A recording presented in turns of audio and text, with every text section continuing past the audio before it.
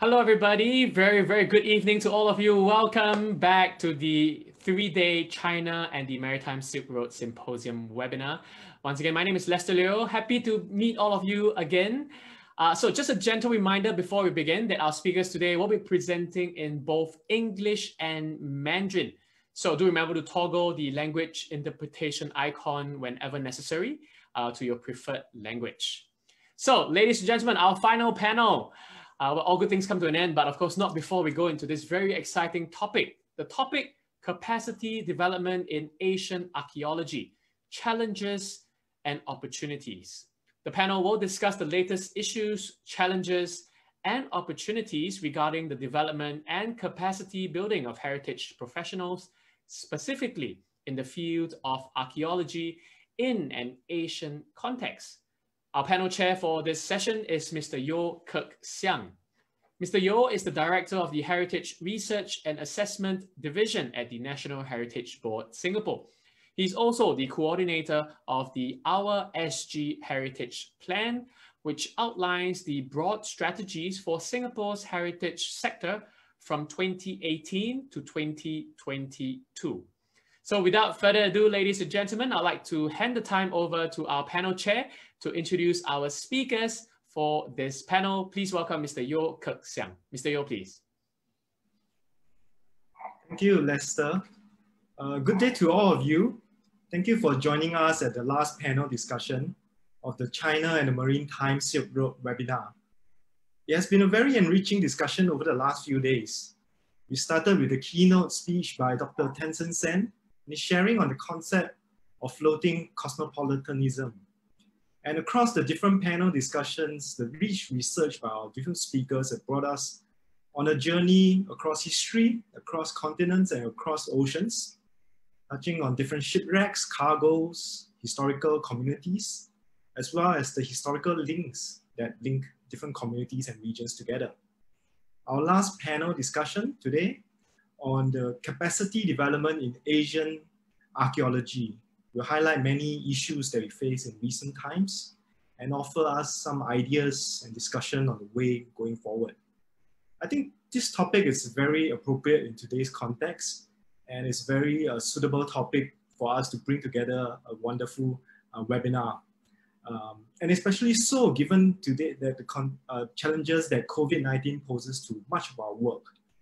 And our panel speakers today will touch on many contemporary issues, including policy, legal, tourism, and various capacity building initiatives. So for the Q&A, just some housekeeping rules. For the Q&A, can I request that participants please keep your answers short and concise and indicate which institution you are from. And if you are directing the question at a specific speaker, do mention it in the Q&A section. So let me now introduce our first speaker of the panel, Mr. Lim Chen Sian, who will be presenting on the topic of challenges in Singapore archaeology. Mr. Lim is an associate fellow at the Archaeology Unit, the ISEAS-Yusof Ishak Institute in Singapore. He is a historical archaeologist interested in the transitional period between pre- and post-European contact in Southeast Asia and the development of port settlements, military fortifications, and the material culture of trade. He has been involved in Singapore archaeology since 2002, and as of 2006, he has led archaeology investigations in Singapore and works extensively on lobbying for legislative changes pertaining to impact assessment, the protection of archaeology sites, and artifact ownership. And without further ado, I would like to hand over the time to Chen. Chen, please, over to you.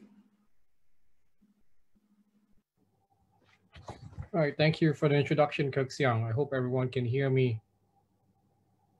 And good evening, or good morning, or good afternoon to wherever you are. Thanks for tuning in and joining us, at least for me, this evening. Well, many thanks to friends and colleagues of the Asian Civilisations Museum and National Heritage Board for inviting me. I actually have very little choice in my topic and presentation, for the title was in part already concocted and assigned to me. My first reaction was surely they must have already heard me thousands of times. they must already have been converted by now to the Church of Archaeology. It's a wonderful church, right? And since I've been decrying and lobbying everyone for the last 2 decades. So obviously they don't need me to preach to them again.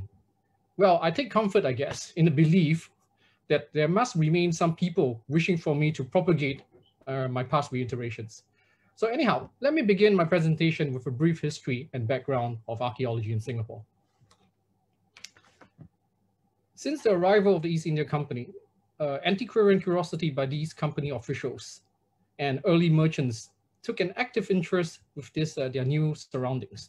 Men like Raffles, Crawford, and others provide some of the first records about the archaeological remains found in Singapore.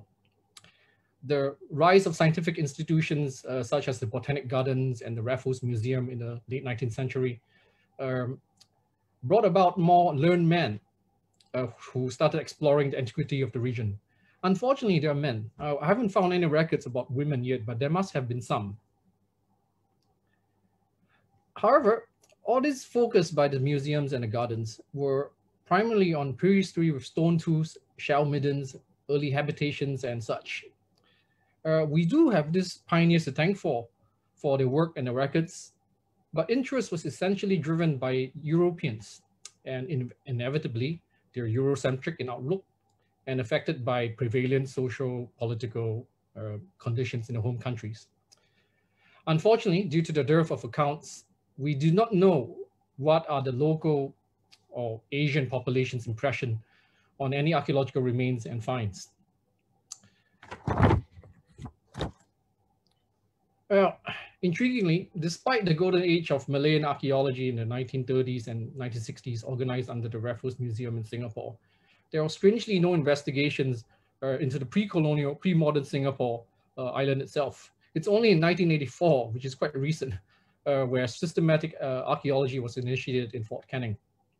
Since then, the discipline has steadily entrenched itself and evolved into a hybrid type of development-led archaeological excavations that we see today. So what are the issues that we face as archaeologists, at least in Singapore? Well, not arranged in any particular order of criticality or importance, I do pen down some of my thoughts here and some of the principal challenges experienced by myself and my colleagues over the last 2 decades. Government interest and support, I guess it goes without saying. I have frequently stated and argued that archaeology is a public good, and archaeologists serve as custodians of Singapore's past and identity. Hence, government interest and ownership in the discipline is healthy, essential, and crucial. The challenge is to ensure that the discipline remains relevant and obtain necessary support and funding from these government agencies. Early archaeology in Singapore was essentially funded by private foundations and also research money from universities.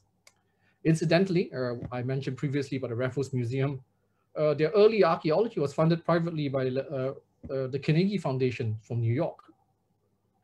While private funding are still significant contributors, since 2012, with the creation of Mr. Yeo's unit of the Heritage Research and Assessment Division in NHB, there has been an obvious uptick in funding and support. Today, NHB is the principal sponsor for most archaeological work in the country. Well, another challenge which I think is high on the list, at least for me, is the nature of development-led rescue excavations. Rescue excavations are the final opportunity to salvage the data and finds from development. However, restricted windows to excavate and limited resources committed resulted in many lost opportunities. The excavations in the 1990s and early 2000s, archaeologists were overwhelmed by just the sheer size of the construction site and never had the resources or perhaps even inclination to comprehensively investigate the land, and could only sample a fraction of the site. Until today, not a single excavation site in Singapore resulted in the complete excavation and rescue of the archaeological reservoir. A critical example was the Empress Place site, where approximately 40% of the site with proven archaeological remains was destroyed by development back in 2015. Could we have avoided this destruction and loss? Indisputably, yes, we could avoid them. Several excavations, such as the National Gallery Singapore, the Victoria Concert Hall, and Southern Gate sites, have demonstrated that it is possible with adequate planning and resources to someday in the future, we might be able to completely mitigate an entire site. Well, to date, every archaeologist working in Singapore are essentially affiliated with academic institutions. However, their roles in the field and managing the archaeological archives frequently intersect with development and heritage agencies. Inevitably, the role in the field and we are drawn into policy needs and debates. For example, issues relating to heritage impact assessments, ownership of artifacts, and custodianship of collections. Who design and determine these policies? Archaeologists or government officials? This is complicated by the further by the calling the same number of archaeologists who's putting on different hats. Practicing Singaporean archaeologists essentially perform multiple roles of academic researcher or teacher, lecturer, contract field worker, laboratory analyst, archivist and collections manager, as well as the public educator and activist. So each one of these subfields actually presents a different, diverse set of policy determinants.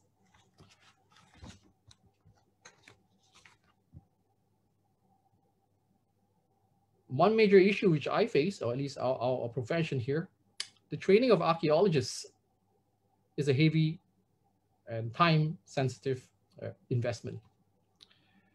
The latter equates with the level of experience of building up a specialist knowledge in artifact identification and analysis. Many in the audience will probably have heard me speak on this before. I shall reiterate again, if you mind, that archaeologists in Singapore are overwhelmed by the myriad of responsibilities from the number of projects and the enormous backlog of artifacts awaiting processing. The most critical and immense challenge with building local personnel capacity is the unstable nature of employment and generally low wages vis-a-vis with other professions with the same education background. It is actually economically more lucrative to be a policeman, school teacher, postman, or any other Singaporean civil servant compared to an archaeologist. Well, I mentioned that we have enormous amount of material that we're processing. This carries over from our previous challenge. The few available archaeologists tackling an imbalanced number of development-led rescue excavations, university teachings, and other responsibilities. This results with research analysis of the finds frequently taking a back seat and publications slow in production. Over the years, archaeologists have stockpiled a significant amount of finds.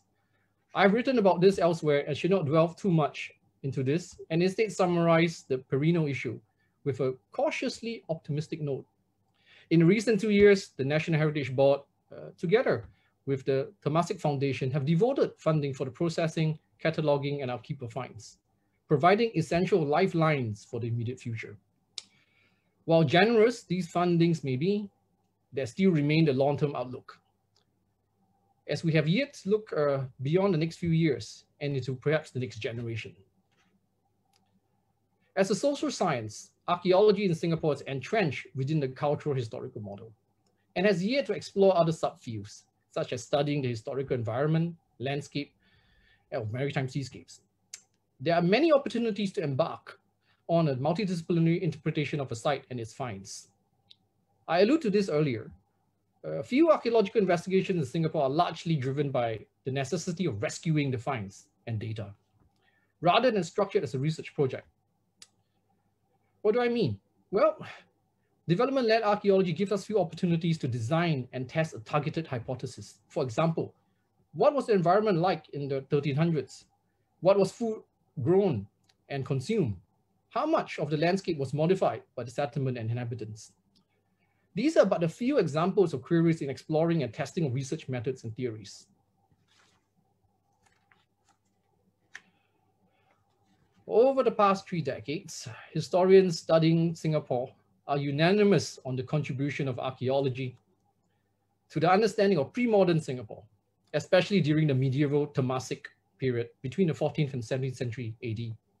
Yet colonial and more contemporary periods, such as post-independence, archaeology is underdeveloped.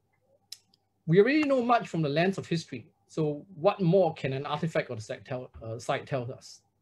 How can archaeology provide an alternative or additional dimension to the past, despite well-recorded big history? What else can be said of a site from an archaeological perspective, be it humanizing the forgotten and unnamed subaltern? Some traction has been made in this area in interpreting the sites and events through the archaeological lens, such as on Fort Serapong on Blacamanti Island, a 19th century to World War II fortification, but such investigations are few and far between. The use of archaeology in the age of words, historical archaeology, is a subfield of broader church. And this subset paths often crosses with that of historians. I have gathered here several non-scientific definitions from fellow historical archaeologists or post-medieval archaeologists, as is known in the UK, which provides a rather tongue-in-cheek view of our discipline vis-a-vis history.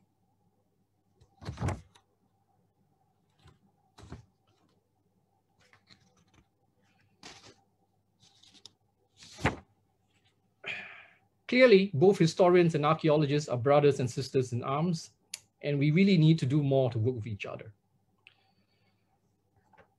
An archaeological site report is painfully descriptive and empirical, and believe me. And it's really already a challenge to tease out a nun's data about past lifeways from the site.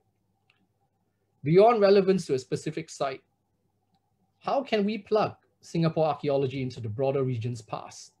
Since the 2000s, historians such as Kwa Chong Guan, Peter Boschberg, Derek Heng have been making inroads in planting Singapore in the larger regional history or histories, particularly the island's strategic geographical position and role in maritime trade and regional political tug-of-war. But what are the comparable archaeological data that can be used to examine rival trading port settlements in the region or beyond? As of now, archaeological data remain descriptive and piecemeal. Many opportunities remain for utilizing such data on a broader perspective. So in conclusion, 35 years has lapsed since the beginning of systematic archaeology in Singapore. While the past 3 decades were pioneering ones for the handful of archaeologists who persevered, many of the challenges from inception remains. We still have much work ahead. Archaeology is about the study of times past, and archaeologists have a very long horizon in outlook. Hence, the long road to overcoming these challenges are perhaps part of a symptomatic makeup of our discipline. I remain perhaps naively and hopelessly optimistic. Surely and steadily, these challenges are being surmounted and slowly chipped away. Thank you very much. Thank you, Chen, for the candid and very concise sharing of the challenges that are facing archaeologists in Singapore. So our next speaker is Ms. Zainab Tahir. She'll be presenting on the topic of can locally managed tourism help in the protection of historic shipwrecks.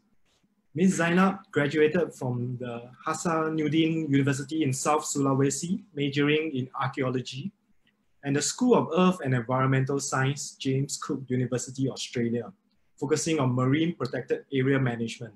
She worked as a heritage analyst for the Ministry of Marine Affairs and Fisheries, and her current position is the head of section for the Shipwrecks Management Unit.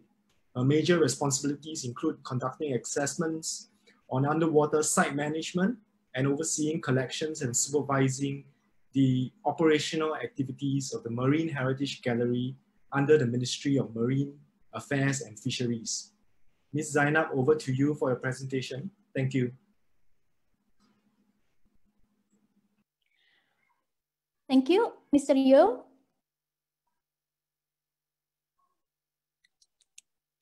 Good evening, morning, and afternoon, everyone, ladies and gentlemen. I hope all of us here are always in a good shape within this global pandemic. Thanks to Steven and the ACM team for the effort making these panels onto the stage with larger audience, for sure. I'm honored to be part of it. Now, I would like to share our 3 years experience dealing with, if I might call this human dimension in heritage management, on how to manage historic wreck and object in conjunction with local-based marine ecotourism in one small coastal village in Karawang, West Java. Next, please.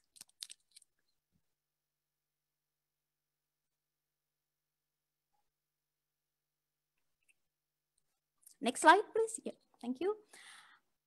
This is the map of the area. There are 4 dots plotting the village to the 3 underwater sites. And next, please.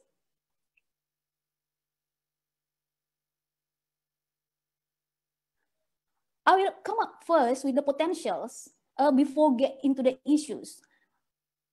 When we have started in 2017 for underwater archaeological survey, we underlined 3 things, 3 significances from the area and its surroundings. Of course, the historical findings. The literature mentioned that Karawang is part of the patrol areas of VOC troops in 18th century, and also the local hub for communities transferred during the colonial time. Karawang, known as a border area between the VOC and Mataram.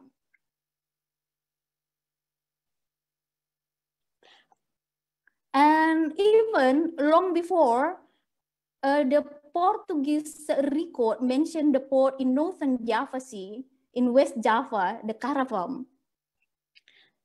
And for the material objects, we found VOC coins along the coast, 1 larger anchor, 5 cannons underwater.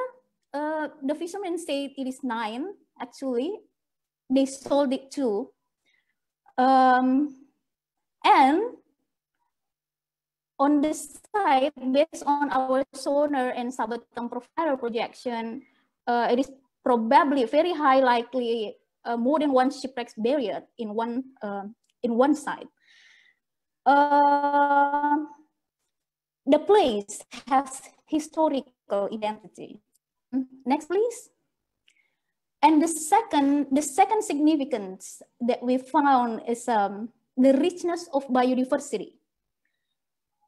The important coastal ecosystem, quite huge area of mangroves as a habitat for this is the findings, the coins, and as you can see, large anchor at the left bottom side and the cannon.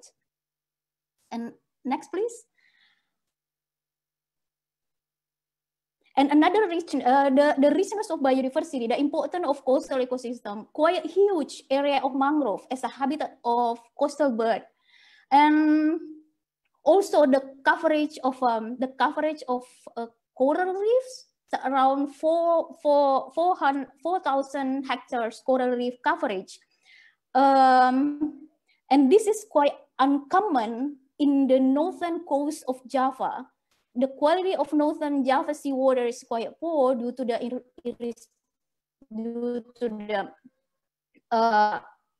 high sedimentation, and also the coral reef are highly damaged due to the irresponsible fishing activities. But in some spots in the area, we found a quite large coral reefs coverage. And the important thing, we have found a local people that we call local champion, that willing to change and manage the resources. Next, please.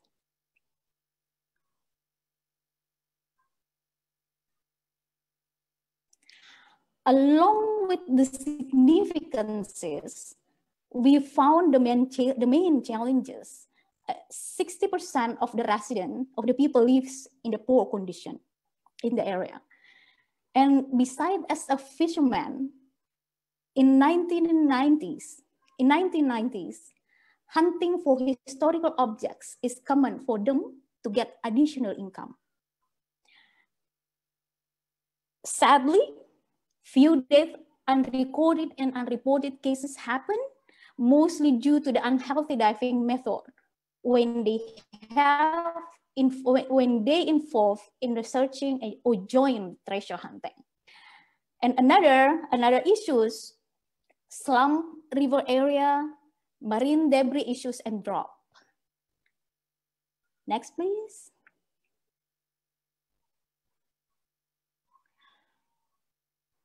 After our first survey, we realized if we decide to follow up the survey into the management level,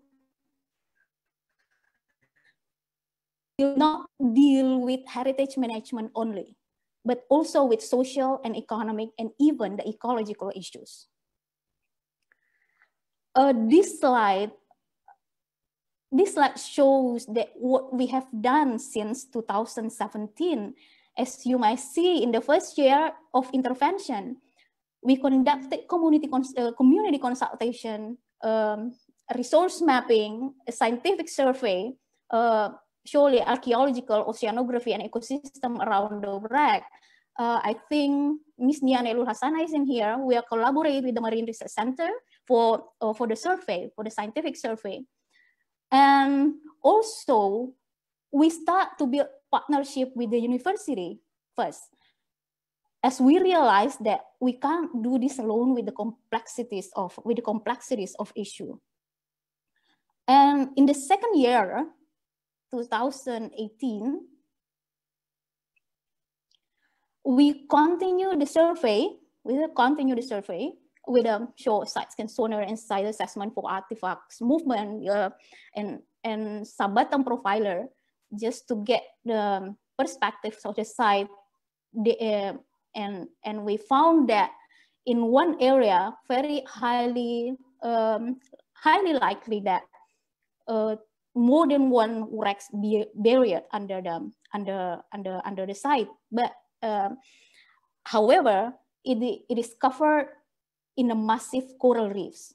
So we consider this, if we conduct a disturbance research, then the consequences are we need to break the massive coral, which is this is quite high biodiversity in there, and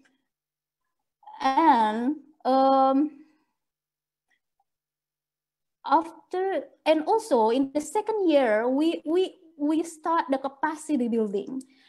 If you might realize that I mentioned unhealthy diving method, mostly fishermen there are using a hookah system that when they dive, whether they search for they look for them, what do we call it, for fishing, and then and also dive for that searching historical objects. And so we introduce them, we try to introduce them the scuba gear. It is not they know the scuba gear, but they are not used to use it for activities in for their marine activities. And also we embed the very basic recording when they on historical sites. And another activity is a small scale entrepreneurship. When we think about tourism, then that we need to introduce that this is part of there is a business that we can economic side, and then business that we try to build tourism activities, tourism attractions, and it offers services to the visitors. And also we expand the partnership, and build the interpretation facilities as they can use as a gallery. We expect that during our second community consultation, we expect what they have found on the field, they're willing to display on that small gallery, along with the interpretation for sure. And in the second year, we wanted to ensure the heritage management embedded into the local government tourism plan. As we think how to make this program sustainable, and therefore we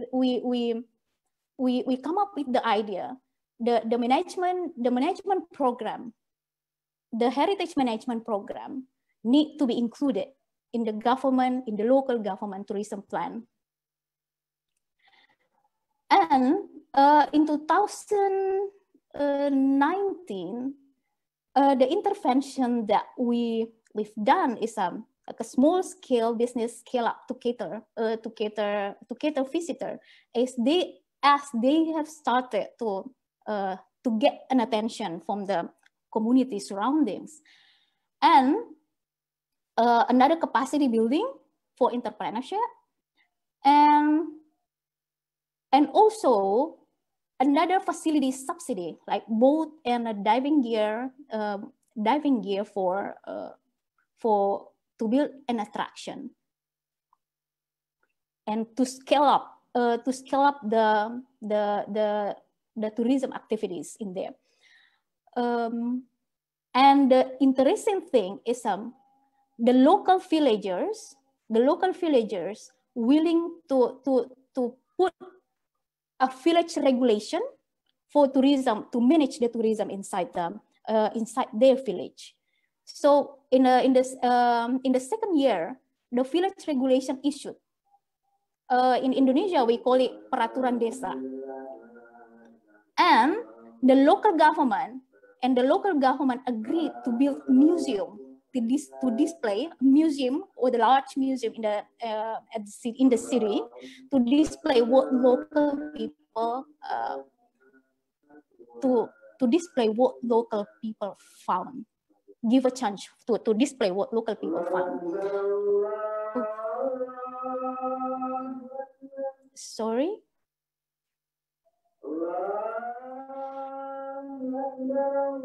Next, please. For this year program, it's quite slow moving due to the pandemic. The program is still continue with we expand into the how to connect this local based tourism into the other area, into the surroundings, to the surroundings village, to the surroundings village, to scale up the program. And during our community discussion for management plan,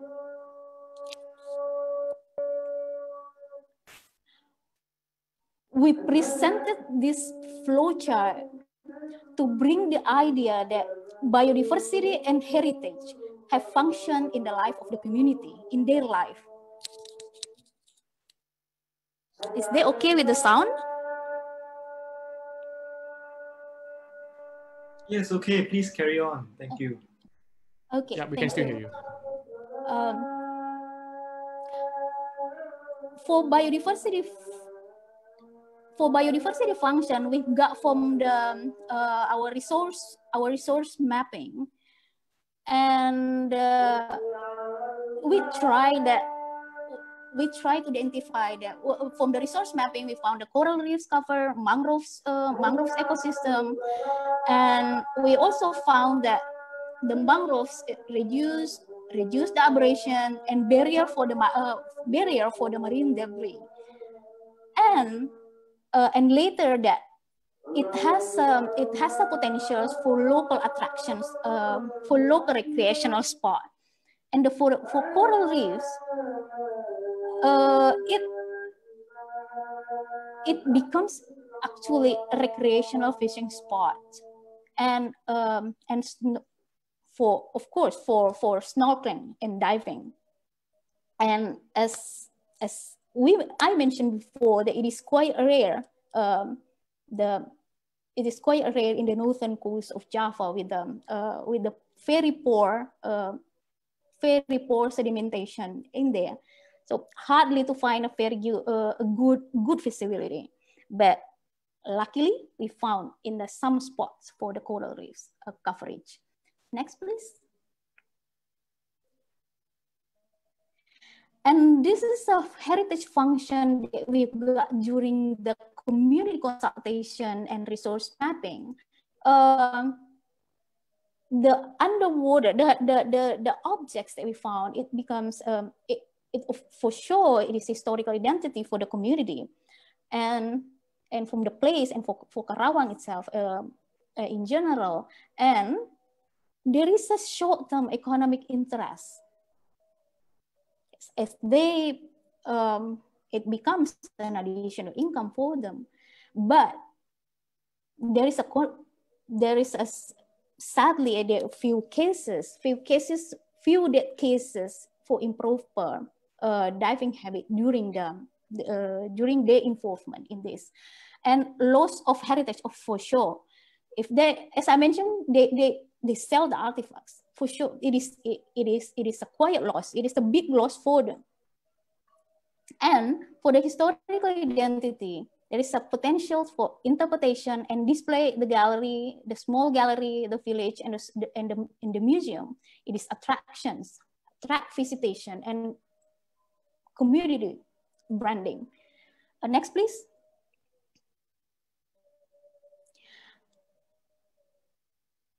From this flow chart,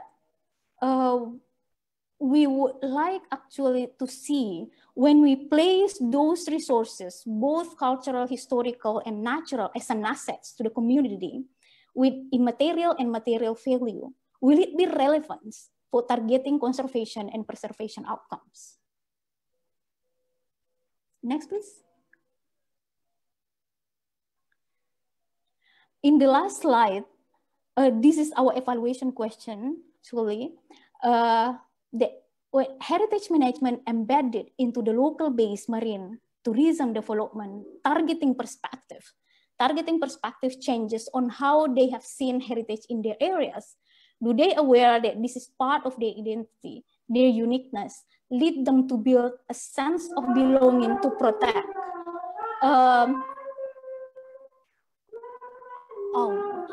To protect or it is just shifting attention. And for this, how it is now, the museum is local, at the local government building established in town, and sea tour and snorkeling, it is quite popular, and facilities to access mangrove ecosystems also established, and more small shops to cater visitor available now, and the visitors, 300 to 500 people a week visit the place, and regular village program for beach and mangroves cleanup. Next, please. This one. This is our evaluation question actually. That when we embed heritage management into local based marine tourism development, targeting perspective changes on how they see heritage in their areas. Do they aware of that this is part of their identity, their uniqueness that lead them to build a sense of belonging to protect? Or this is just a shifting attention, the activities. So to close the presentation, we underline two things: that local communities are not being taught to identify their potentials and way to manage and link it into development strategies. And the second one, the value of environment and the culture and its possible contribution to enhance the quality of life need to be promoted in the language and ecology they can understand. Thank you.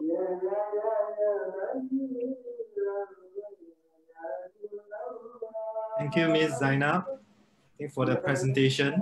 It's been very interesting to hear, I think, how heritage, archaeology, nature, biodiversity can all come together, you know, together with tourism, together with economics, to look at sustainable development of the community. So I think during the Q&A, I think maybe these are some of the issues, broad issues that we can discuss further. So let me now move on to the third speaker of our panel. Our third speaker today is Dr. Guangcan. Dr. Singh is currently employed at the National Center of Underwater Cultural Heritage in China. She received her bachelor's and master's degree from the School of Archaeology and Museology at Beijing University in 2005 and 2008 respectively. In 2016, she received a doctorate degree from the Department of Southeast Asian Studies at the National University of Singapore. Her main areas of specialization are in Southeast Asia, ceramic archaeology, and underwater archaeology. So for today's presentation, she'll be touching on the topic of underwater archaeology in China, a 30-year history. Dr. Singh, please.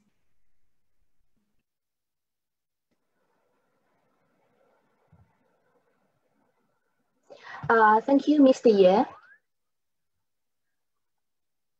各位老师、参会人员，晚上好。我是来自中国国家文物局水下文化遗产保护中心的水下考古工作者辛光灿。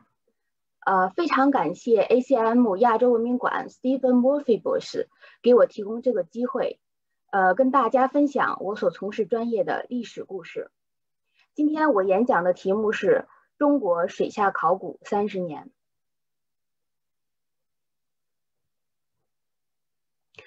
我将从如下10个方面简单介绍中国水下考古发展的历程：学科缘起、学科成立、机构建设、人才培养、考古实践、重点工程、专用船舶、走向深海、主要成果以及合作交流。那么我希望透过这10个方面呢，让所有国内外的听众既能简单的，又能比较全面的了解中国水下考古的历史和现状。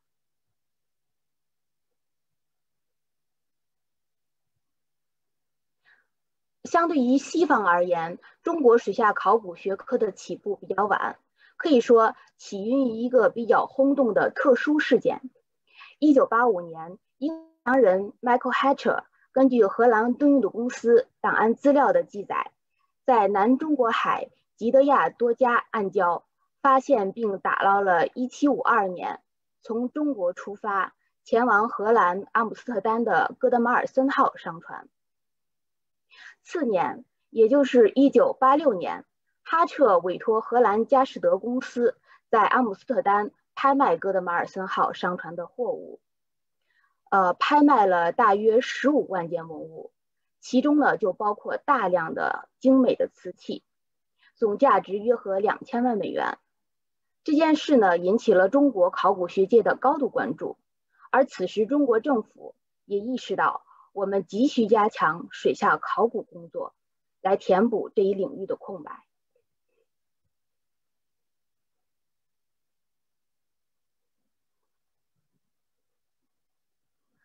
在这个背景下，1987年3月份，中国文化部文物事业管理局牵头成立了国家水下考古工作协调小组。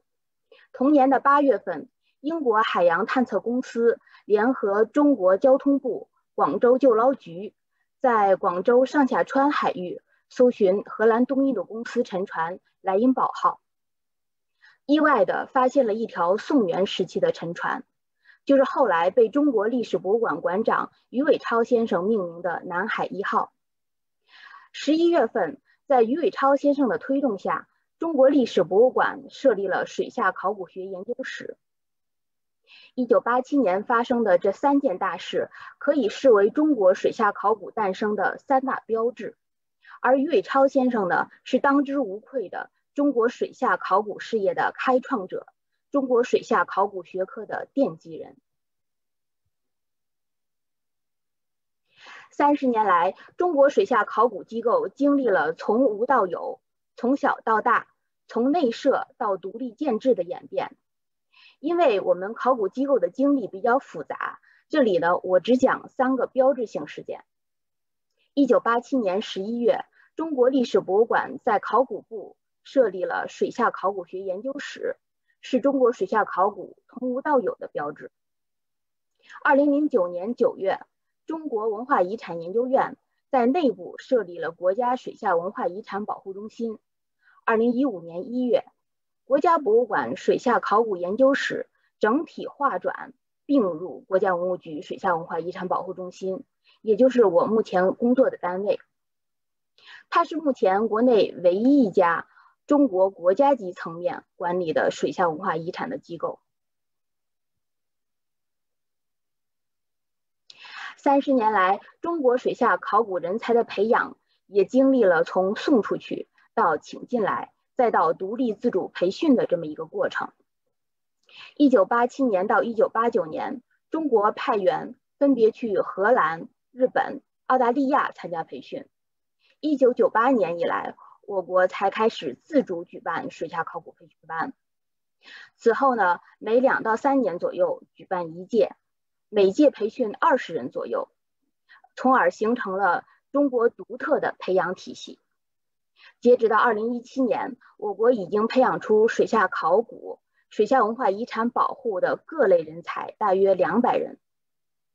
我们举办的培训班种类丰富多样，包括水下考古、出水文物保护以及专题技术和技能的培训等等，基本上已经形成了比较成熟的人才培训体系。而培训的范围呢，也在逐步扩大，由单一的潜水技能培训逐步走向内容多元化、学员多样化的培训。培训工作聚焦在水下考古学研究和水下文化遗产保护这2个比较大的主题方面。2013年以来，国家文物局委托水下中心举办了2届高水平培训班，就是我们屏幕上看到的这2张照片。其中2015年培训班是水下中心独立建制以来的首届人才培训。2017年的一带一路沿线国家水下考古培训班是响应国家一带一路的号召进行的人才培训。而我本人呢，是参加了2017年的一带一路水下考古培训班，收获非常巨大。迄今为止，中国水下考古专业人员培训班已经举办了8届，共培训了145人，而这些人呢，主要来自于中国的沿海各省以及内水发达的省份。在需要实施考古项目的时候，我们会去借调组织这些队员一起完成任务。另外呢，除了国内的人员，我们培训的外籍学员来自肯尼亚、沙特、伊朗、泰国、柬埔寨等5个亚非国家。我们呢，也已经与这些国家的水下考古机构建立了非常良好的关系。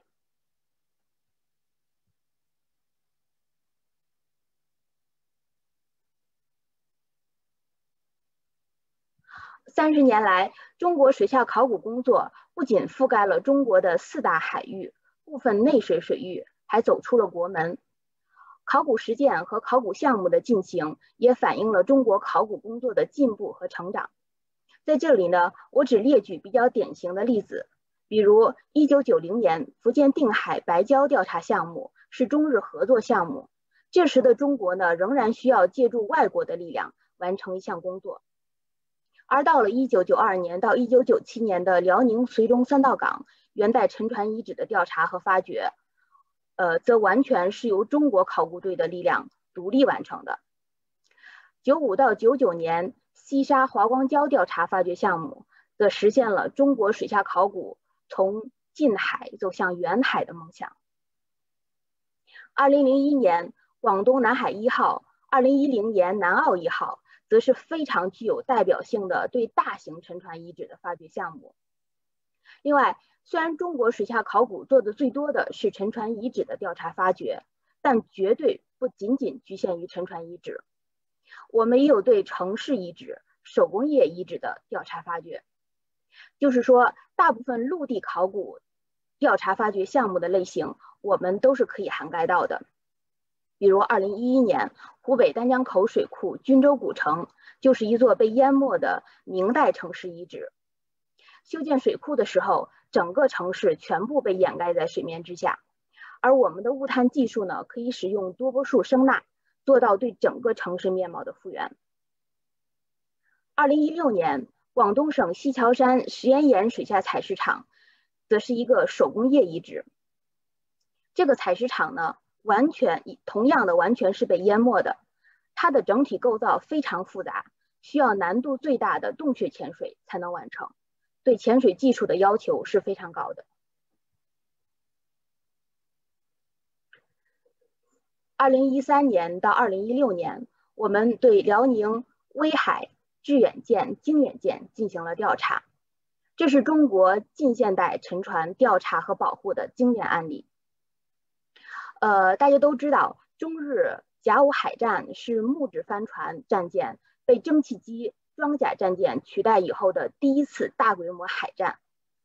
致远舰和经远舰都是铁制战舰，船体呢残损比较严重，有的是完全或者是部分的被海底的泥沙所掩埋，而埋藏的海洋环境呢具备一定的能见度，所以从技术层面上讲，甲午海战沉舰水下考古呢是中国全新的一个创举。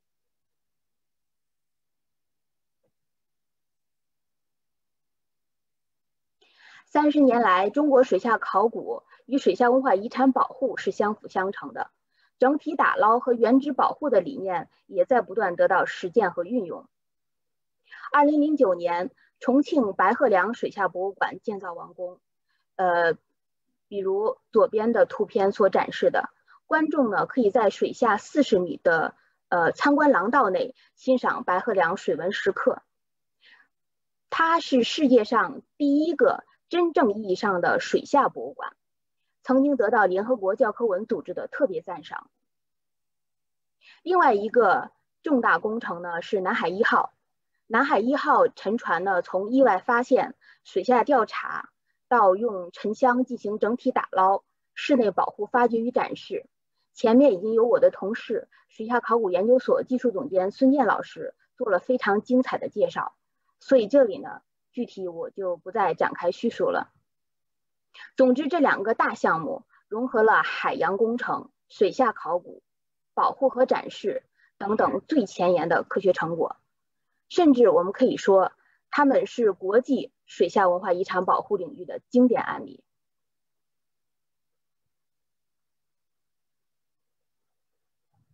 接下来我们谈一谈我们的考古专用船。实际在这个考古专用船建造之前，我们的水下工作很大程度上都是依赖渔船来完成的。我们建造的第1艘专用考古船，也是目前唯一一艘，是中国考古01号。它是专门用于水下考古调查和发掘的科研型船只。2013年在重庆开工建造，2014年8月份在青岛交付使用，9月份就首航去辽宁丹东参加致远舰的调查。考古01号呢是集水下考古、临时保护、现场展示，和后勤保障的一个综合的工作平台。它呢也是中国水下考古装备的一次质的飞跃，使我们成为继法国、韩国之后第3个拥有考古专用船的国家。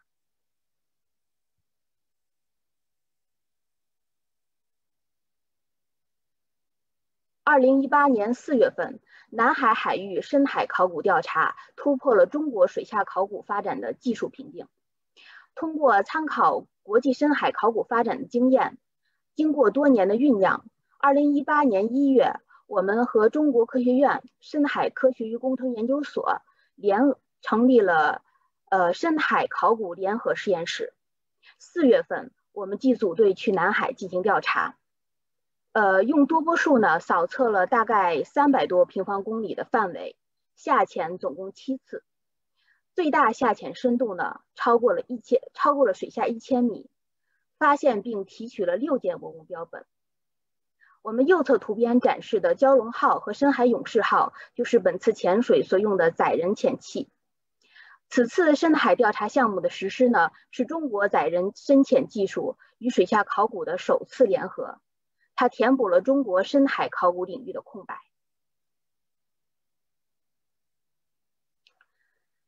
30年来，中国水下考古的刊物也在不断的推陈出新。我们目前为止也同时出版了很多大型的考古报告，将近20部。论文集10余部，译著将近10部，并且发表了论文超过1000篇。我们水下考古的科研成果现在可以说进入了非常丰富的收获时期。近10年来，我们对外合作也不断加强，先后与韩国国立海洋文化财研究所、法国国家水下考古中心、英国国家海事博物馆、沙特国家考古中心等等签订了合作框架协议，增进双方在人才互访、项目合作、资料共享等方面的工作。我们与希腊、伊朗、印度等国家相关机构也正在协商合作事宜，和斯里兰卡、印尼、菲律宾、泰国、越南等海丝沿线国家的相关机构展开了积极的学术交流活动，旨在推动海丝沿线跨国研究与合作。最后呢，我想借这个平台，借此机会，为我们国家文物局水下文化遗产保护中心，英文简称是 NCUCH， 做一个小小的推广宣传。我们呢是隶属于中国文旅部管理的国家文物局，是从科研角度实施水下考古和水下文化遗产保护工作的机构。希望呢将来有机会与更多国家的文博机构、科研院所开展合作，践行 UNESCO 水下文化遗产保护公约的精神，致力于保护全人类共同的物质和精神财富。好，感谢大家，谢谢。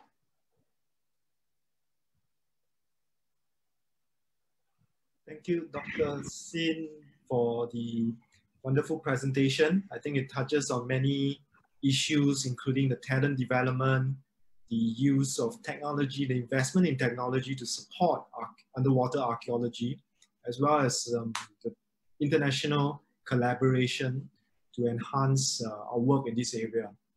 So our next speaker is Dr. Noel Hidalgo Tan. He will be sharing on the opportunities and challenges in capacity building for underwater cultural heritage in Southeast Asia.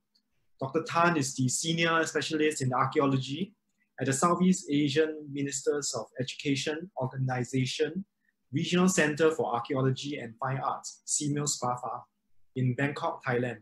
Noel works across the region and oversees the center's archaeology programs, such as training courses, seminar, and the SPAFA Journal. Born in Singapore, he obtained his PhD at the Australian National University and has conducted archaeological fieldwork in Singapore, Malaysia, Cambodia, Thailand, Laos, and Myanmar. So without further ado, Dr. Noel, please.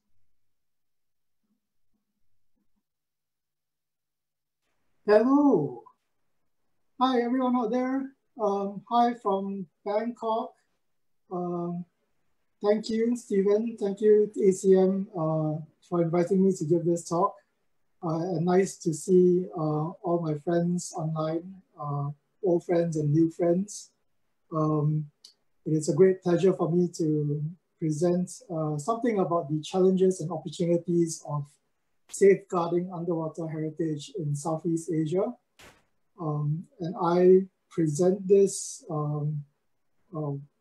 on behalf of myself and SEAMEO-SPAFA, the organization I work for, but also with some of our colleagues from around the region, and we will see work from them in a bit.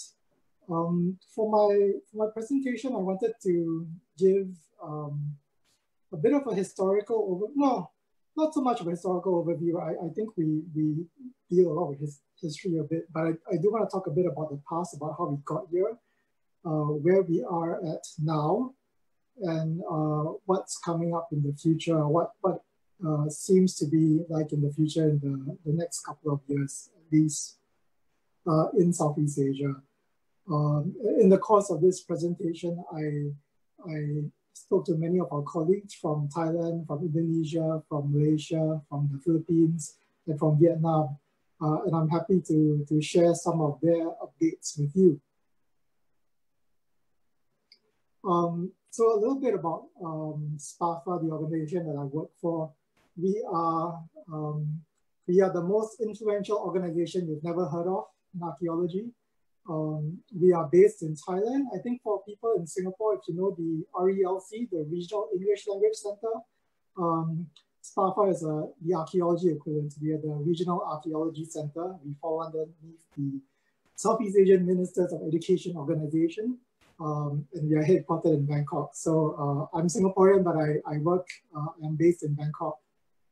And we work primarily with promoting technical competence in archaeology, not just underwater archaeology, but many other forms of archaeology, and promoting archaeology in the region.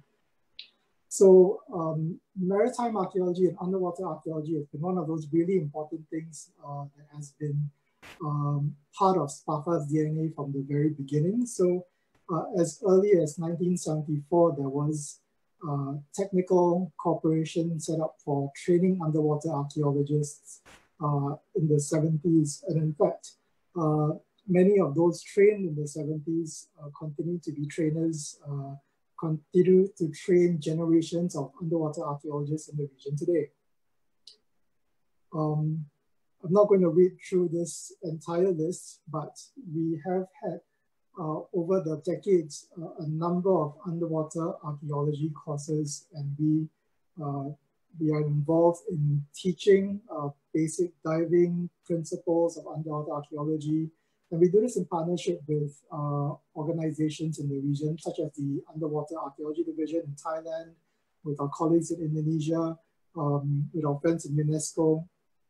And we do this fairly regularly because personnel need training all the time. We do training in one season. It would be like a 6-week course in basic diving and basic excavation.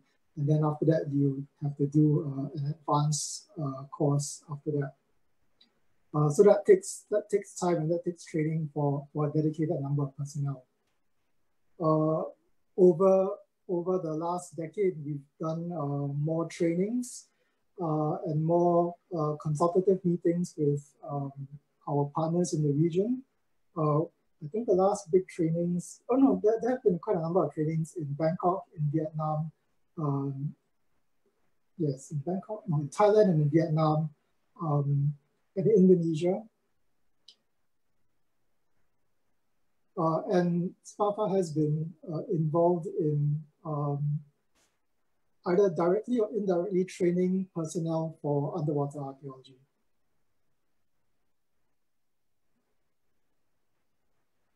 So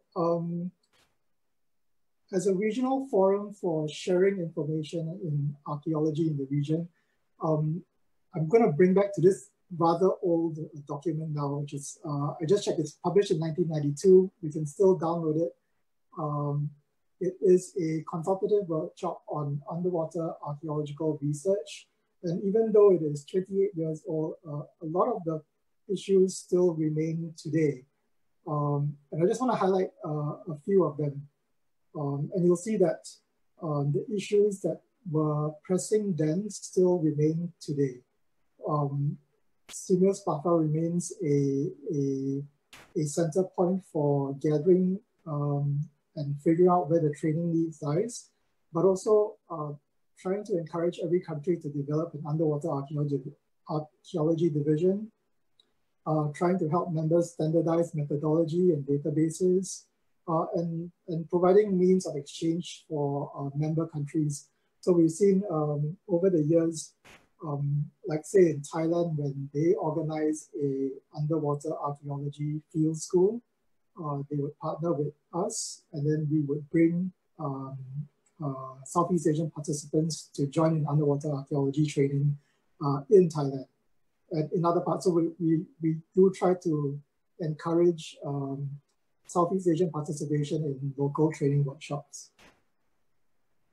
When it comes to current regional capacity, really when it comes to an underwater archaeological capacity, you really need three things. And this is my impromptu model, but it's explanatory. You need, number one, trained personnel. You need a dedicated department looking after underwater or maritime heritage. And then you need the resources and equipment to actually conduct operations. Currently, I think most countries have some sort of personnel that have been trained, or at least one personnel has been trained. In Singapore, I know there's one or two. Brunei has a trained diver who works in the museum, and whenever they are called to inspect something underwater, they would call this person in the museum to go out into the field to oversee any excavation. And then you have Vietnam, Malaysia, and Philippines who have trained personnel, and they have a dedicated department inside the Heritage Office or in the government ministry that looks after underwater cultural heritage. So that's a step up. And then as far as I can see, Indonesia and Thailand has all three. They have personnel, they have departments. In Indonesia's case, they have 2 departments, and they have the capacity to be able to go out for underwater operations on a regular basis. And we will see that upcoming. And so the tricky part has always been trying to at least establish people who are trained personnel in every region. Like say, for example, Lao PDR is a special case. Lao is a landlocked country. So their archaeology is either in lakes, which or they have like submerged cities that have been found in the last 10 years, or either that riverine archaeology. And underwater archaeology in rivers is a vastly different operation than it is in the open sea. And that takes far more specialized skills than it does for open sea operations. In Vietnam, and we know that they've only just established very recently an underwater archaeology division within the Institute of Archaeology in Vietnam's Academy of Social Sciences, and they have been trying they've been more active recently to do more archaeological projects in the waters. And Vietnam famously says that they have several hundred miles of coastline to work with. So in the course of putting this presentation together, I asked our different colleagues from around the region to show you the range of underwater archaeology projects that are going on in the region. In Indonesia, we have 2 main organizations working with underwater archaeology. We have Pusat Arkenas, which is the National Center for Archaeology. They've done recent work in Lake Metano, in Papua. And then we also have maritime, the Perth Maritime Conservation Area, which Natali will speak about after me, so I will leave that for her. But of course, they seem to be desk bound for the foreseeable future.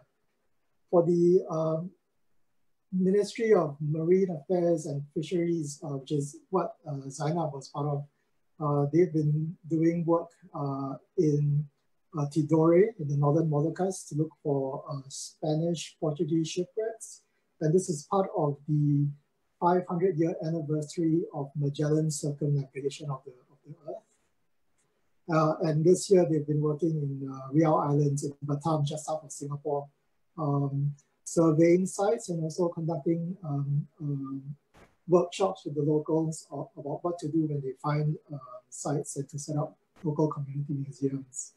We do have the Maritime Archaeology, the MAP Fund, the Maritime Archaeology Project Fund, which is established by Professor Mark Stanifer from Fisheries University. And with that money, he's been able to fund an Indonesian scholar to study in Fisheries University right now.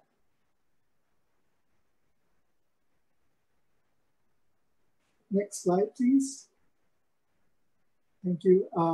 In Malaysia, the Malaysian Underwater Archaeology Department falls under the Jabatan Warisan Negara, the National Heritage Department. They have a dedicated department. They've been working very recently.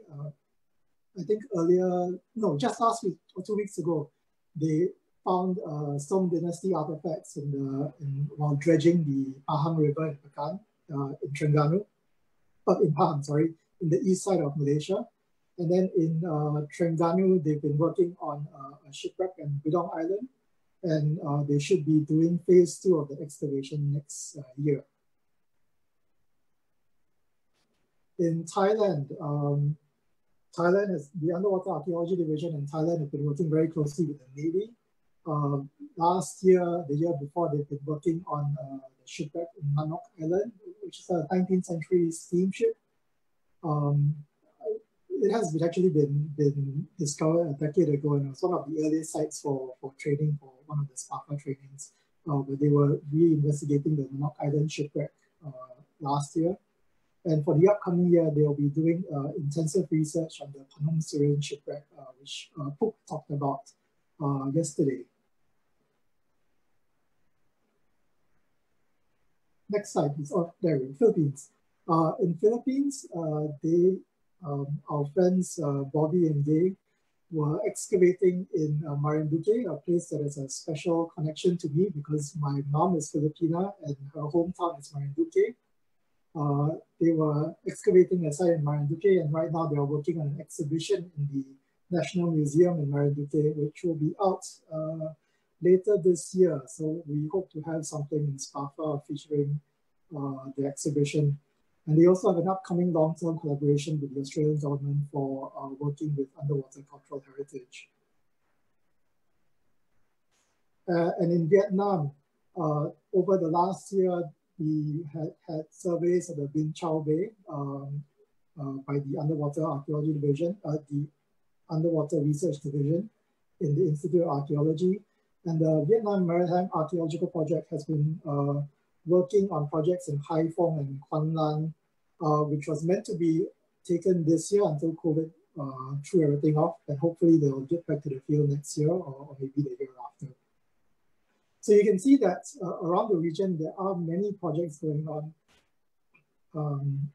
and they have been working with various forms of underwater heritage. In the coming years, at least for the short term, the elephant in the room is, of course, COVID-19. Budget cuts is coming. I think everyone is expecting budget cuts for everybody, and that means reduced fieldwork capacity for everybody.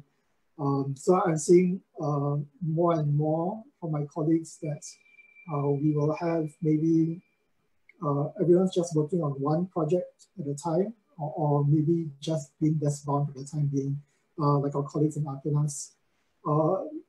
Many other countries are still unable to do systematic research on their own, and that's because of that three factors that we need to put up in order for operations to start with.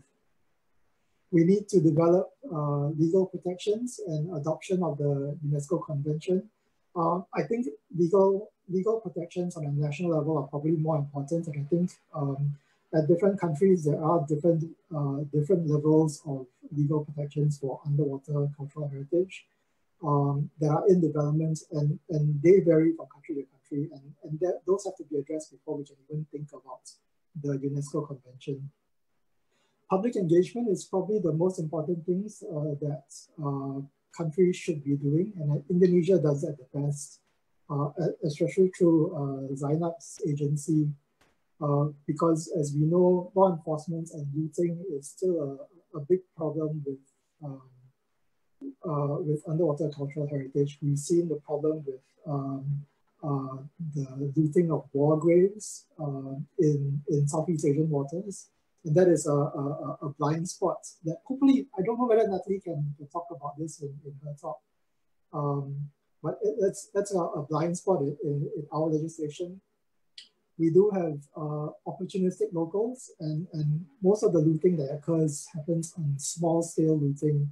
And unfortunately, in a time of recession like this, we will see more instances of local salvage for sale, because that's an easy way to get quick money. And that's where public education efforts really come to fruition. And that's my my overview for the Southeast Asian region. I think, you know, we have we can see in the course of the last few decades, Southeast Asia has grown a lot in its capacity for underwater archaeology. And of course, we deal with many challenges that are similar. Funding is the biggest problem, but funding has always been a problem for archaeology. And so engaging the public and building trained personnel who can be, as the military term goes, being a force multiplier, so that one really well-trained person could do the work of 3 people in the field, for example. And that's something that we are looking to in you know, the mid to long term. Yes, so that's it. Thank you, Noel, for the presentation. Very enriching. You touched on many issues, including COVID-19. I think we should have more discussion on the impact of COVID-19 maybe in our Q&A session. But now I'll just move on to our last speaker, really the almost last presenter for the entire webinar, which is by Dr. Natali Pearson. Dr. Natali is Curriculum Coordinator at the Sydney Southeast Asia Center at the University of Sydney, where she is affiliated with the School of Literature, Art and Media. Her research focuses on the protection, management and interpretation of underwater cultural heritage in Southeast Asia.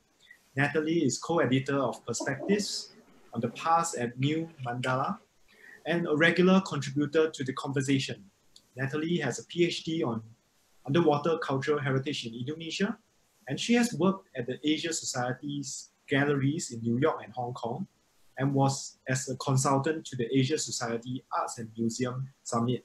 Her presentation will be on the capacity building in the time of COVID-19, the case of the HMAS Perth. Natali, over to you, please.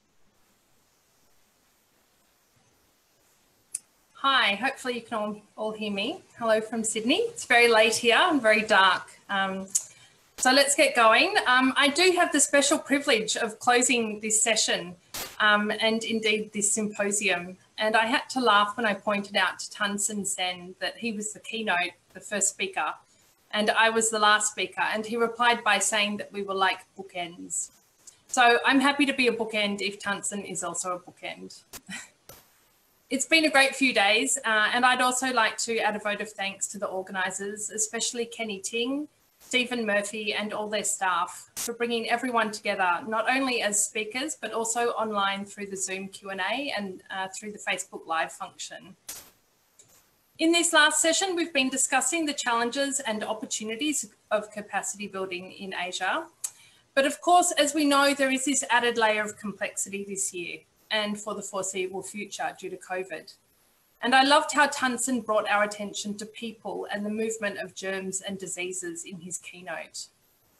So what I want to do in these precious final minutes is to offer up some reflections about capacity building in the time of COVID and the limitations we are all now facing in terms of our ability to travel, do international field work, meet with our collaborators, get funding, develop new networks, collect data, and indeed share our research and activities.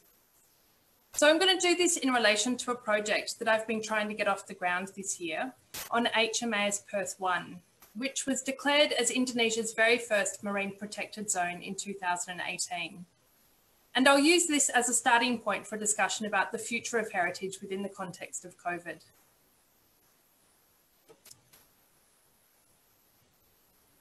So let me start by sketching the story of HMAS Perth for you before turning to these bigger questions around capacity building in the time of COVID. HMAS Perth started life as HMS Amphion. She was built in the 1930s in Portsmouth, England, by the Royal Navy and was later transferred to the Royal Australian Navy. During World War II, she was active all over the world. She underwent an extensive refit in Sydney in late 1941 and sailed for Java under Captain Heckwalla on the 14th of February 1942. There she joined what was known as the ABDA Force, ABDA standing for American, British, Dutch and Australian. She took part in the Battle of the Java Sea on the 27th and 28th of February, just north of Surabaya. 5 Allied ships were lost in that battle, and HMAS Perth was lucky to survive, along with USS Houston. She fled the Java Sea and headed west towards the Sunda Strait with USS Houston.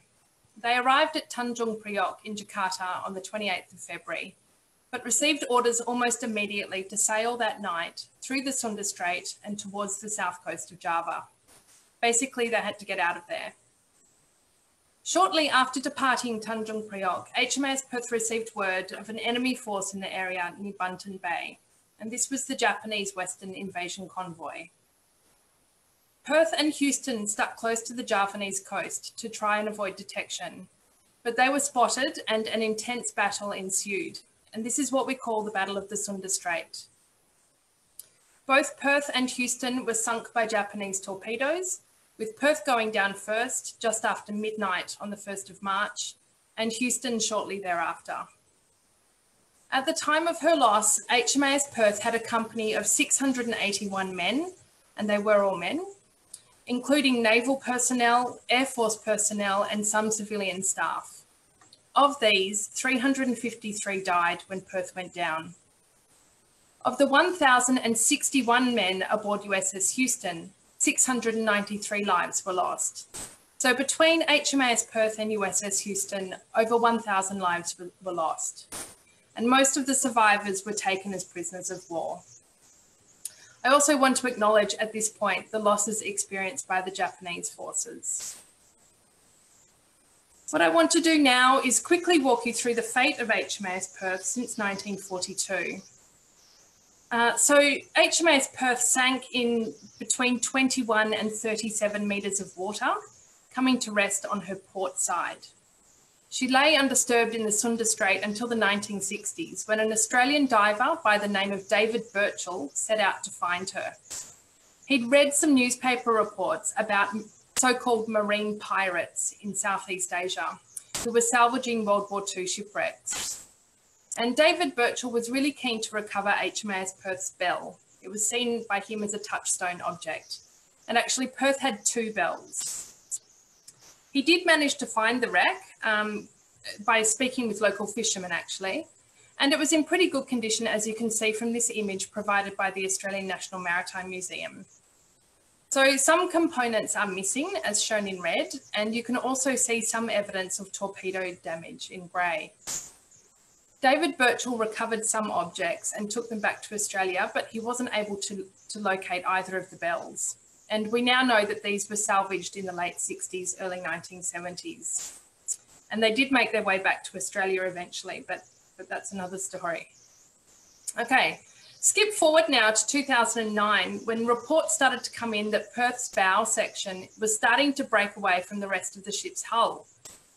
We can also see that there are a few more missing items by that stage, including some of the bridge structure and at least 2 of the propellers. By 2013, extensive illicit salvage had removed Perth's remaining superstructure. So that basically means the bits on top. And that included the catapult, the bridge, the crane, and parts of the forward 6-inch gun turrets. Over the next few years, Perth's entire stern section was removed, as was much of the hull plating on the starboard side, the 2 remaining 6-inch gun turrets, 3 of the ship's steam turbines, and all 4 boilers. So this is what it looked like in 2017, when Indonesian and Australian archaeologists conducted a joint survey of the wreck in May 2017. They described the fate of HMAS Perth as death by 1,000 cuts, and this was due to the decades of salvaging that's taken place on this wreck. As you can see, there is less than 40% of the ship remaining, and let's not forget that this was the final resting place for over 300 men. This is a comparison of what Perth looked like when she was located in 1967 and what she looked like 50 years later. And I've seen in the chat, a few people have been asking about this. The reasons this wreck and other World War II wrecks have been salvaged is for their scrap metal.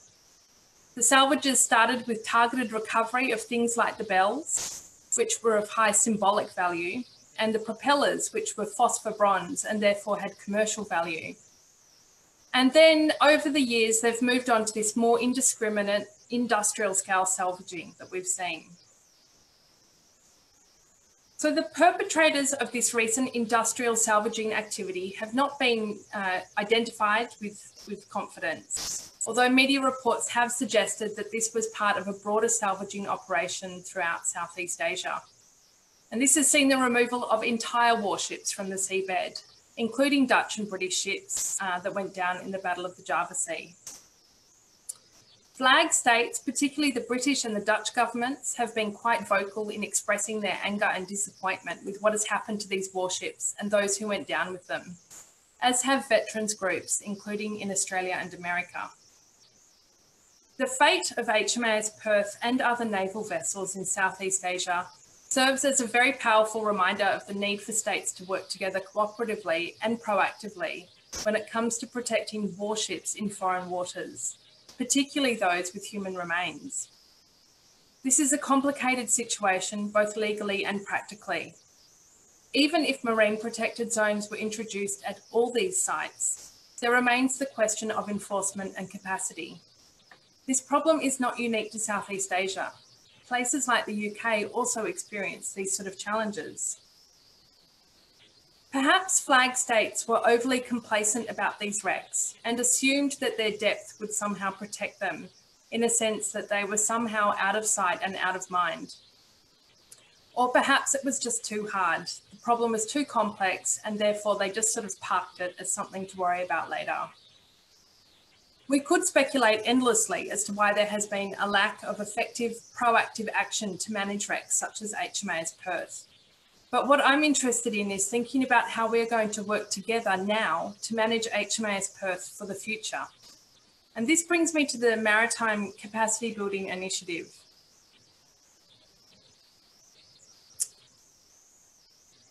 Just waiting for my slide to click through. There we go. So the Maritime Capacity Building Initiative is an initiative by the Australian Department of Foreign Affairs and Trade, and it's managed by the Australian National Maritime Museum. It's aimed at the effective management of HMAS Perth.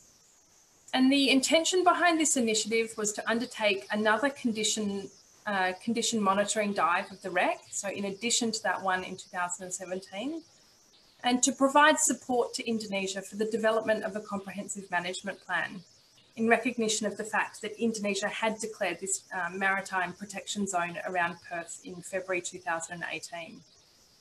So the project was funded from December 2018, and I was brought on board in February 2020, so this year, to run the second part of the project, looking at the comprehensive management plan. It was supposed to be wrapped up by the middle of 2020 in June, but of course we all know what happened this year. So during the time of the project, the Australian National Maritime Museum did manage to complete a condition monitoring dive in May 2019, but the remainder of the project, which was about this comprehensive management plan, was really just put on hold. So in the last few months, we have been negotiating to have this funding extended and have been successful in doing so. But we have faced a number of challenges. I'm just waiting for my next slide. There we go. So with travel banned, we have this issue of how to conduct a capacity building project when you can't actually travel to the places and meet with the people involved. And this is a significant issue with a project like this, which has multiple stakeholders in Indonesia at the national as well as the provincial level, and including the coastal communities around Bunton Bay. And of course, we also need to keep in mind the Australian communities who care about this wreck as well. This inability to meet with communities and stakeholders has been the biggest hurdle for me, because I approach capacity building from the perspective of learning and sharing together. So building trust, understanding priorities and concerns across a range of stakeholders, and being very open to what I learn and hear along the way. Second, of course, the budget has been reduced. So the planned activities have changed and there is quite simply less money to work with. The third is the uncertainty around timing. Could we get the funding extended? When could we travel again? What commitments can we actually make? I heard earlier today that worst case scenario, potentially no travel until 2024. So that really puts it in perspective. And of course, the changes have impacted on the Australian team that I'd put together, who were busy preparing their visa applications for Indonesia when COVID hit, and have had to change their plans and their expectations significantly in terms of what they've been asked to do. These challenges had consequences for the project. We've had to demonstrate that the project is still feasible and that it can be adapted within the context of COVID. We've developed methodological alternatives. So instead of going to Indonesia, I'm engaging local collaborators to do some of the preliminary community consultations and discussions. And it's worth making the point that this actually serves the capacity building objectives better. So in my view, the project is stronger for being forced to embrace these methodological alternatives. Another consequence has been a greater reliance on existing networks. I have colleagues like Zainab, who we heard from earlier, who I can work closely with and with whom there is already a relationship of trust. This is a great reminder of the importance of investing in these sort of relationships prior to any project. These relationships don't come about because of capacity building projects. It's the opposite. Capacity building projects come about because of these relationships. As I've mentioned, there are fewer opportunities for the Australian team to work with local communities, but that's also opened up possibilities for the Indonesian team. And of course, there are ethical considerations associated with using local interlocutors from a health perspective. And there's also the challenge of bureaucracy. This is something we really need to get better at in terms of facilitating payments from Australia to Indonesia to local staff and making sure that we can provide good support and training. And finally, although there are limitations of the online pivot, there are also lots of opportunities.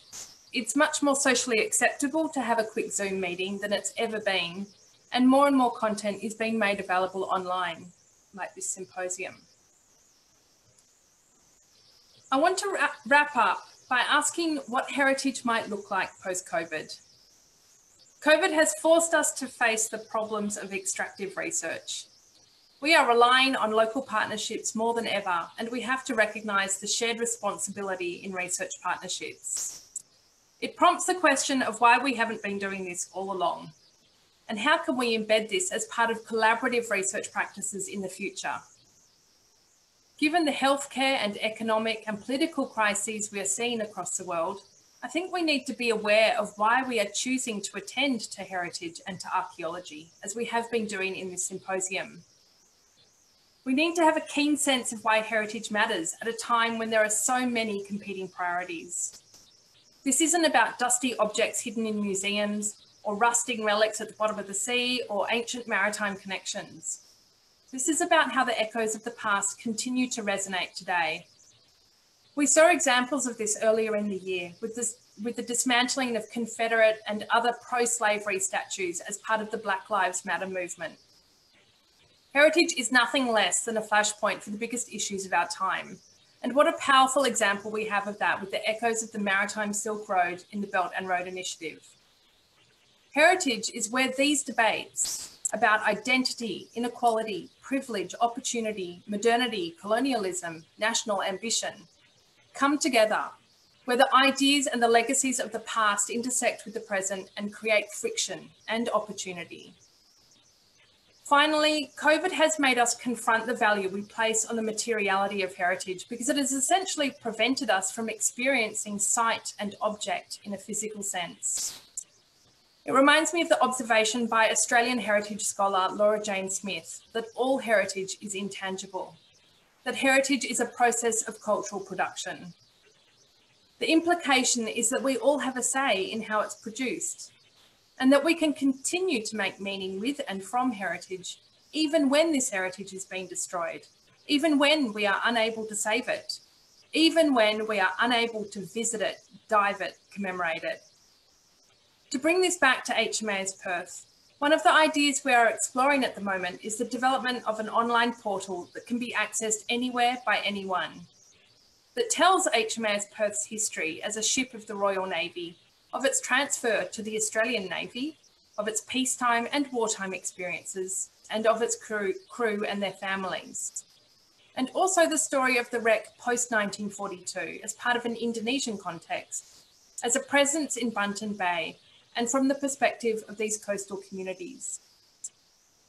As I've outlined, HMAS Perth is a significant shipwreck for both Australia and Indonesia, and there is strong interest from both sides in working together to ensure that we can do justice to its communities and continue to tell its stories for the future. What that storytelling looks like is the big question, and will be informed by these considerations of heritage in a post-COVID world. What COVID has done in a way is to force us to think more creatively and more expansively about heritage, and perhaps push us in a direction where conservation and preservation of heritage sites such as HMAS Perth also sit alongside broader considerations about how we use heritage to make sense of the present, and about how we can continue to make these stories relevant for the future. Thank you. Thank you, Natali, for the presentation. I think it covered many different issues, including cross-boundary collaborations, ethical issues of human remains, as well as bringing us to the biggest issue of our time, COVID-19. I think that sets us up for quite an interesting debate and discussion in the Q&A session. But before we go to the Q&A, maybe I'll return the time to Lester to share with us a bit of the house rules and admin instructions. Lester? Great, thank you very much, Mr. Yeo Kek Siang, our panel chair. And once again, a big thank you to all our speakers. Wonderful sharing there. I saw a lot of discussion going on in the Q&A segment. A lot of you have vested interest as well. So please keep them coming in. A note to our speakers as well. If they are directed to you, in the meantime, please feel free to reply to them.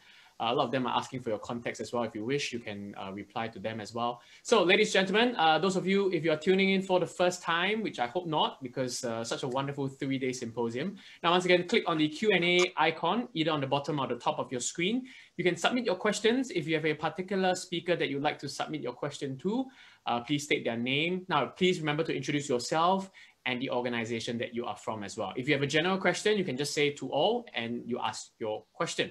All right, so thank you very much. Without further ado, back to our panel chair, Mr. Yeo Kek Siang, please. Thank you, Lester. As I mentioned, I think the last presentation touched on the greatest challenge of our time, COVID-19. And I think maybe to start off the discussion, we can focus a bit on that because a few of the speakers have, in one way or another, in their presentations, touched on this topic.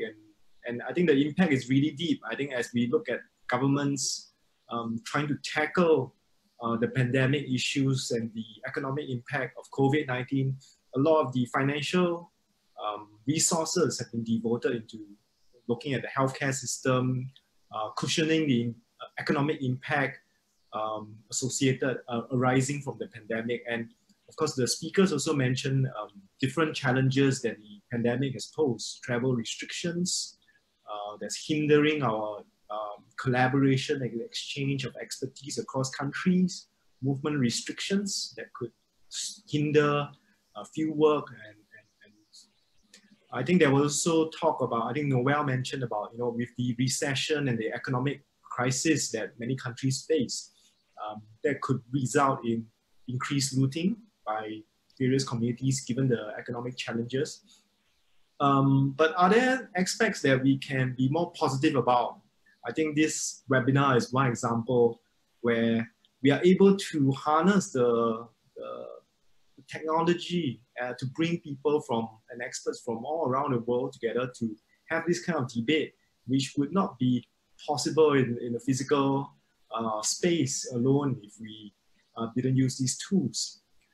So maybe my first question to the speakers in general, and anyone can answer this, is how do you think the impact COVID-19 poses to the archaeology field? What would the post-COVID future look like for our discipline?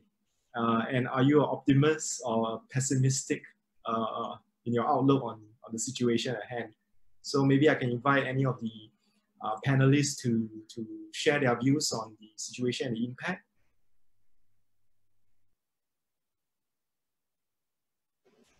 Okay, I'll bite. I think the immediate impact for COVID for many of my colleagues, including myself in archaeology, is that a lot of us now have time to be writing all the reports that we're meant to be writing. So actually, I think at least for the next year or two, I feel that many of my colleagues will be busy writing, which is not a bad thing. I think for many of my colleagues who work in the field, there's a lot of time spent in the field, but not enough time spent processing the data and writing. And so I find that many people are forced to be indoors and forced to be working on their data and forced to be writing the reports. And I think that is actually a good thing for the short term. And then the other thing is also because of the financial impact of this crisis. What we do see and what we all are anticipating is that everyone's budget is going to get slashed. Everyone's going to be working with less budgets for the next couple of years, and so one might not be able to conduct that many field operations to begin with. So that it is probably a time for consolidation for a lot of us. Natali, in your presentation, I think you highlighted a few of the challenges. Do you have anything to add to your thoughts on the future? Look, I think it's easy to be pessimistic, and I confess that sometimes I succumb to that myself, but it's important to stay focused on what is possible. And Noel's made a great point there about this being an opportunity to write up all those field notes you never quite finished writing up, to revisit the data and the archives that you've got, and also to really invest in collaborative partnerships internationally, and think about how we can put in place relationships and practices that ensure that those local partnerships continue even post-COVID. So, I mean, I think it's important to focus on the opportunities that COVID is presenting, even as we recognise the devastating impact that it's having on livelihoods, on people's health, on the economy. It's important not to succumb to despair and to focus on what we can do. Thanks, Natali. And anyone else want to share your thoughts on this topic? Yeah, maybe, I guess there's two ends of the spectrum, right? Two sides of the coin. It might be the same coin, but there's always two sides. I guess construction has stopped. So in that sense, a lot of archaeological sites, a lot of archaeological reservoir, in that sense, it's given a reprieve, right? There's a break from, you don't need to conduct all these excavations or rescue excavations to save them. So that's a plus side. On the other side, there's also the bit on illicit trade, right? I've been getting anecdotal comments and feedback from my colleagues around the region that looting of sites have been on the rise, because why?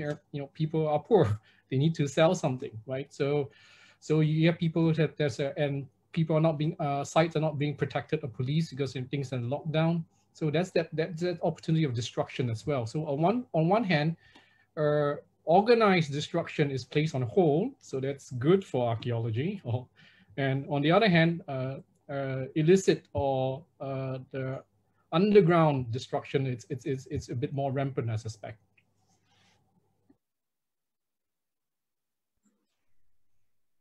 Anyone else would like to add on to the thoughts? Mr. Yu? Yes, Ms. Zainab, yes.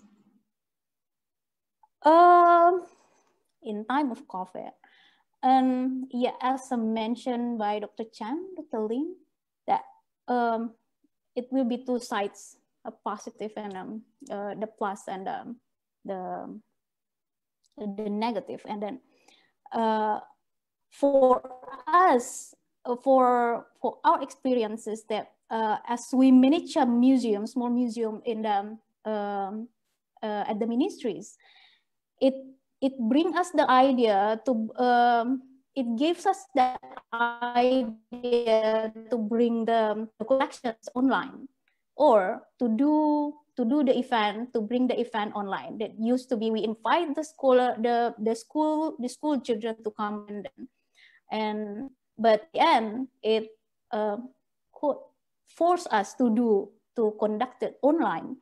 And so thanks to the internet connections anyway, and bring us spaceless placeless to this. And also we found as said also Natali, I agree with Natali, that collaborative we need to strengthen the collaboration. We experience, we need for my unit, we need to conduct survey, and this is we need to conduct survey in a quiet far island, but at the end we couldn't travel far away from Jakarta, and therefore we involve the local government to assist us to do the survey, something like this. And this is the positive part is we strengthen the collaboration more than before. But if we can't say there is no under some circumstances face to face or facing or meeting the community, discussing the community, that couldn't be replaced by through online or something. That, yeah. Thank you, Ms. Zainab. Dr. Shin, from your perspective, has the COVID-19 affected your center's work, your colleagues' work in China? Would you be able to share some thoughts on the future?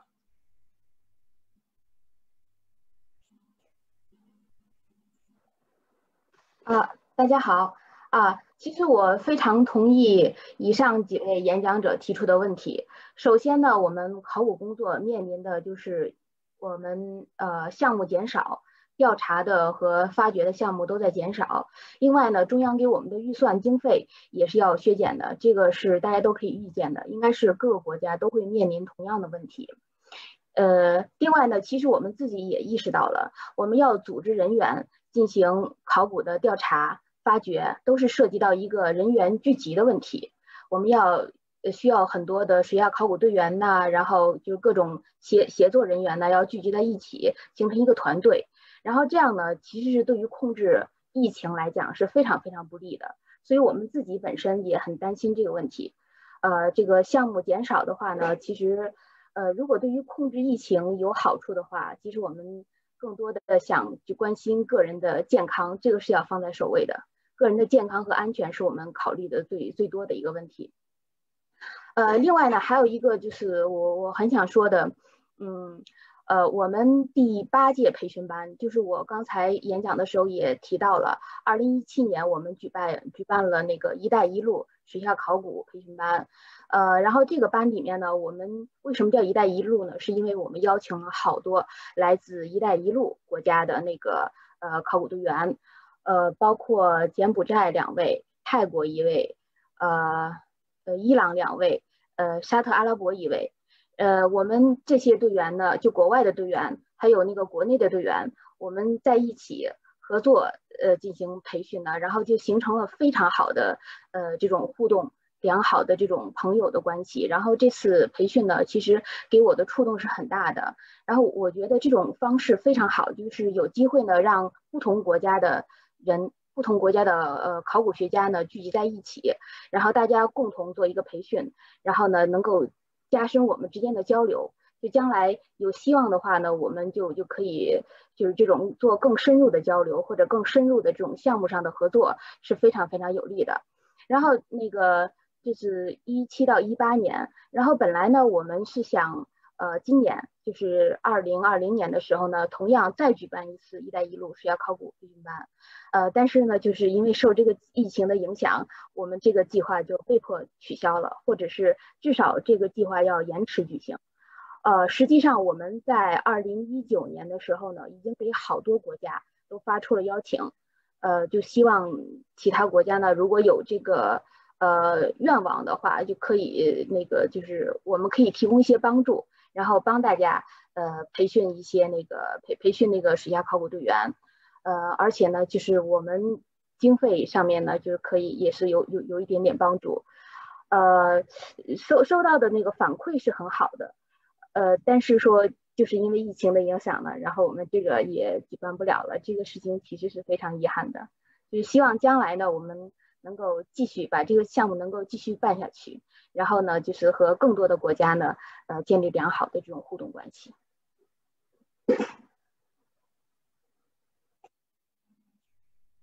Thank you, Dr. Sin, for your sharing. Maybe we'll take a question from the question the Q&A, because zooming in on another major crisis, someone Lily Chong has a question for all our panelists. Does climate crisis, and especially the rising sea level, factor in your work now or in future plans? Do you worry about it? And if so, in what way? Climate crisis and the issue of rising sea levels.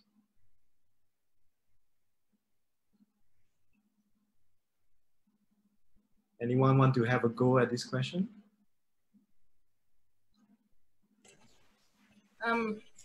I can start.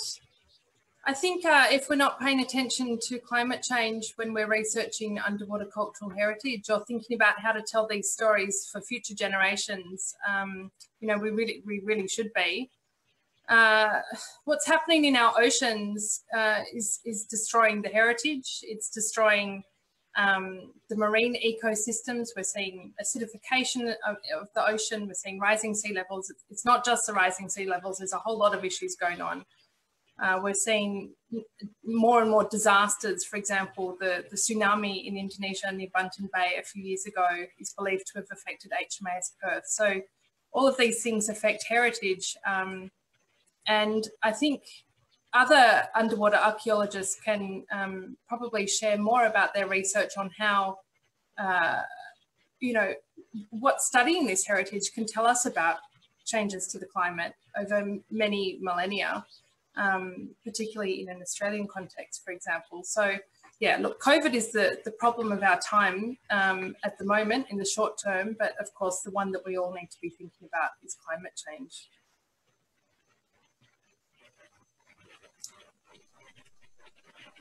Thank you, Natali. Anyone else would like to add on to their thoughts on this issue of climate change?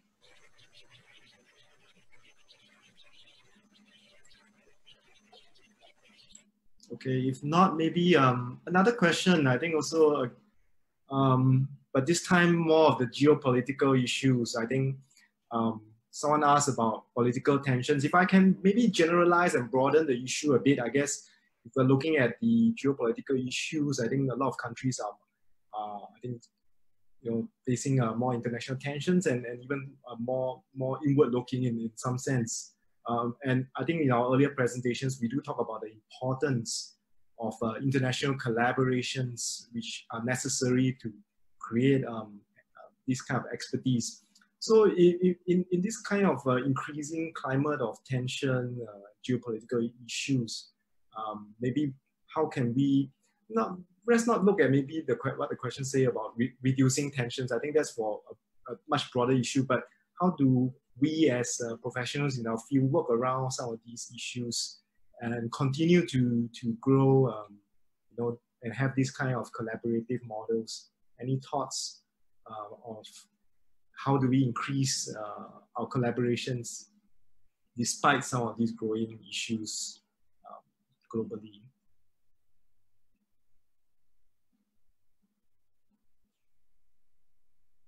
I think maybe Noel, would you have some thoughts? I think you work in a field where you do have interactions with a lot of different countries, and yeah, that's something maybe issue that maybe you could share a bit more. So I'll start with a story. I was with a SPAFA event. It's not an underwater archaeology event, but we were in the mountains somewhere, and we were all having a drink, as archaeologists tend to do. And then the Burmese guy goes to the Thai guy and he goes, even though we were at war 500 years ago, we are friends, and they're drinking out. And then the Cambodian guy goes to the Thai guy, and then he goes, even though we were at war 500 years ago, now we are friends. And then we drink. So I feel that that kind of relationship encapsulates the archaeological community here. I think everyone's friends, and everyone, even with underwater archaeology, the community is so small that you could name everybody. You call it the usual suspects. Everyone's very willing to share with each other. Everyone's willing to work with each other, and everyone's willing to collaborate with each other, and they do so in a fairly regular basis. So I do feel like on the ground level, there's a very good level of collegiality amongst all our colleagues. I think it gets more tricky when it comes to territorial sovereignty, or when it comes to issues of whose shipwreck it belongs to. And I don't think we've ever had those kinds of issues surface, but there's always that potential. So I think that our governments, our people tend to be non-confrontational that way too. Yeah. So you know, the short answer is that no, I think everyone is the community is better when everyone works together, and I think the community would like to see us working that way. Thanks, Noel. I like your example where people get together over drinks. Somehow things get done. Thanks. Natali, you got any perspective to share? I don't want to be hogging all the answers, but yeah, nice comment there, Noel, about collaboration over alcohol. I think that's a common theme for many archaeologists. And I suspect a few are having a glass of wine as they're watching this symposium. I just wanted to make a comment about collaboration, and Noel, you just touched on, you said none of these sort of difficult issues have come to the surface. You know, I think HMAS Perth is actually a good example of a heritage site where there could have been a lot more collaboration a lot earlier. So that shipwreck has been there since 1942, that's over 75 years. And we've known about the location of it, and that there are human remains there since 1967. We know where it is. But it took until 2013 with these photos coming out of the salvage barges with the big claw before, you know, flag states started to pay attention again. And, you know, we can talk about neglect and enforcement and try and apportion blame and responsibility here. But that's a really difficult and sensitive and complicated topic, because HMAS Perth was, you know, she was in Java defending Dutch interests, not Indonesian interests. So, you know, as I said, we could go round and round on that, but I think it's important to focus on the collaboration going forward in terms of what is possible. And the other comment I wanted to make is, to support this sort of collaboration, it's really important to have people who have deep experience in the area. You know, if you have language skills in the country that you work in, if you've spent, you know, 20 years working in a country and you've developed connections and an understanding of how things work there, of the historical context, all of this is so important in strengthening collaborations. Thanks, Natali. I think I was just looking at the Q&A. I think there's a question about issue of I guess looting. I think we briefly touched on it. I think this is one issue that has been brought up in many of the Q&As. I think Ian from McCain from the University of New England mentions that you know, we're not addressing larger issues of destruction of underwater cultural heritage through fishing practices and looting. The contraction in the economies, there will be less money to tackle these issues. There's been acceleration in the illegal export of artifacts in recent months with little restriction on these activities. I wonder if anyone has any views on how some of these issues surrounding illegal looting could be tackled in a more effective way, especially with given the current crisis. I think this is an issue that's been on the minds of many of our participants, and maybe you'd like to invite some of the speakers to share their thoughts on this issue as well. Anyone?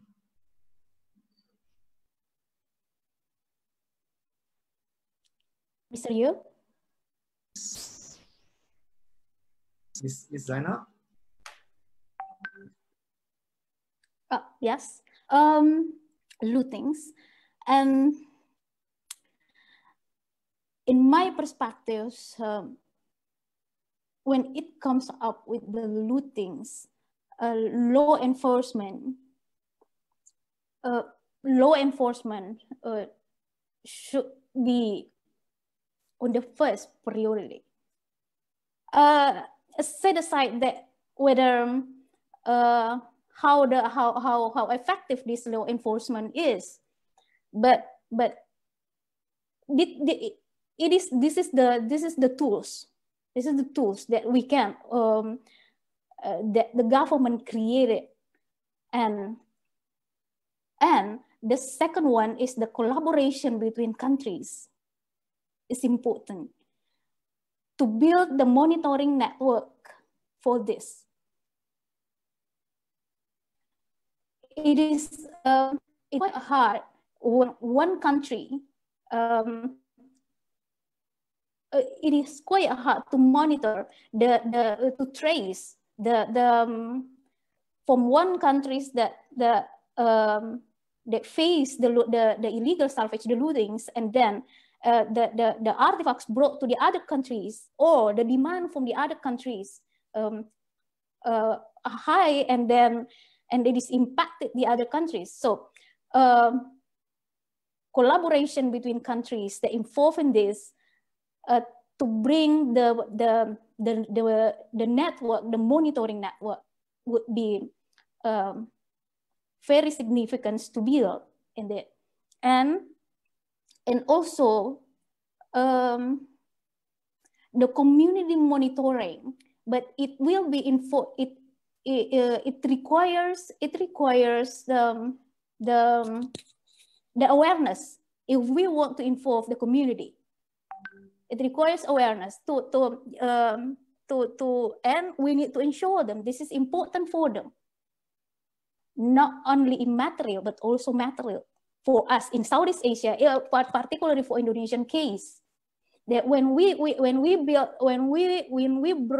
the issues onto the table for them, that we need to protect this site because this is important.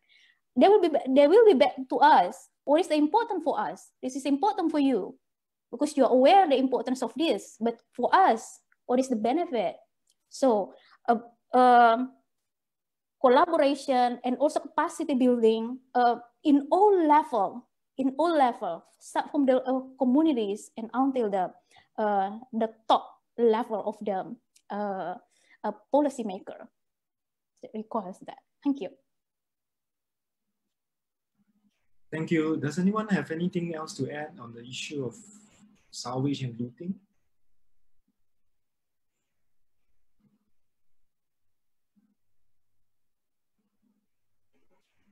at the risk of talking too much, just a brief comment. I do think that the issue of looting artifacts for sale is really more of an economic issue rather than it is an archaeological issue. And I feel like when archaeologists are called to say something about looting, it's already like trying to close the doors when the horse is bolted. And which is why it's very important for initiatives like Zainab, Zainab's agency, where she's engaging the policymakers, the governments, the local people, and we've seen a very good response on land looting in Cambodia, where we teach school children how to value these artifacts, so that when they get found from the ground, they get reported to the museum immediately. And that sort of groundwork has to start not now. We shouldn't be thinking of them now when we're in an economic crisis. We should be doing them in the good times. Yeah, and so now is probably the time where we have to be looking more closely at enforcement. But once that's over, we have to start looking at education. Thanks, Noel. I think on the topic of creating economic benefits to people, I think there was a question about, more in general, about, I think, if I remember, I can't see the question, but I think it was talking about, how do we create maybe like underwater heritage tourism, be in Singapore, but if I can broaden it, not just to Singapore, but around the countries, I think, do you think that's feasible? I think in our presentation by Ms. Zainab, she does mention about tourism benefits. Would that be something that we should be doing more of, growing tourism for underwater cultural heritage as a way to benefit, I think, to change the economics behind some of these challenges that we're talking about? Does anyone have any views on, or other examples of underwater tourism that can benefit the work in this field?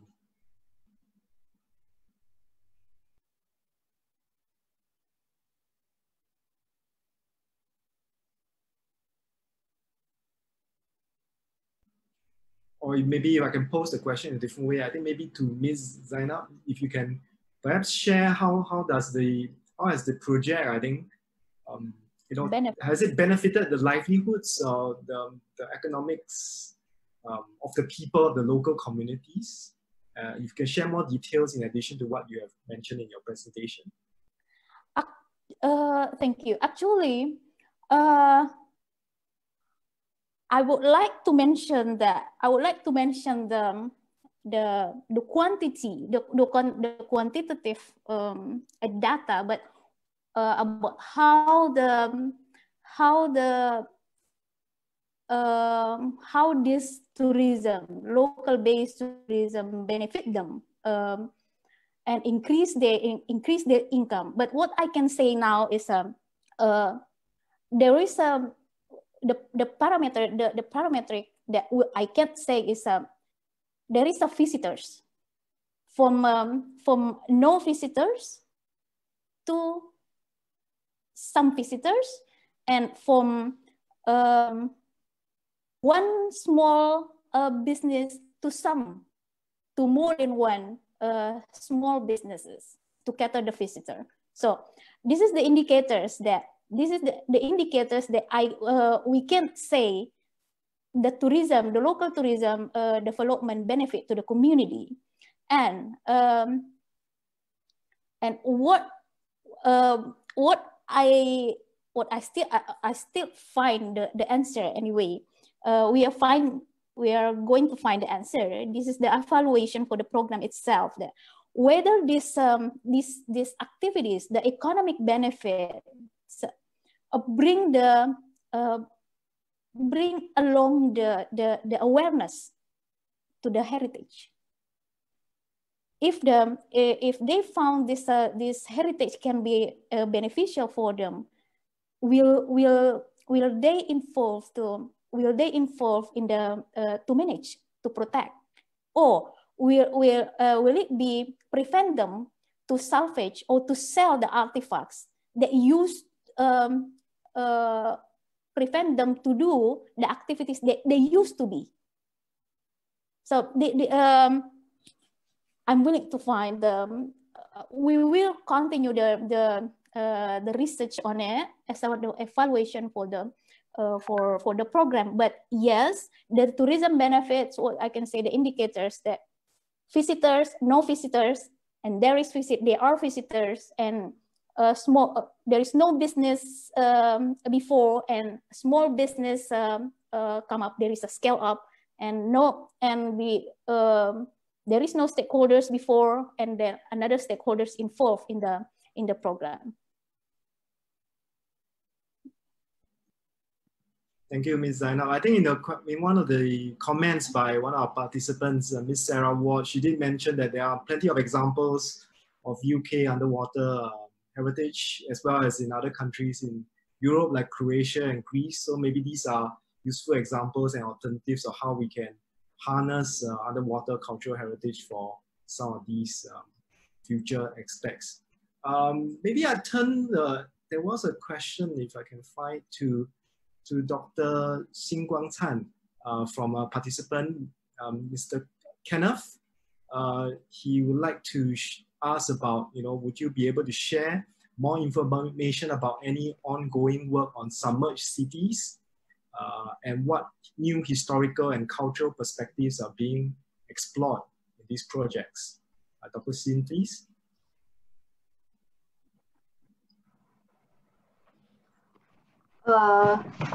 我想接着那个刚才主持人提出来的那个问题啊，说几句。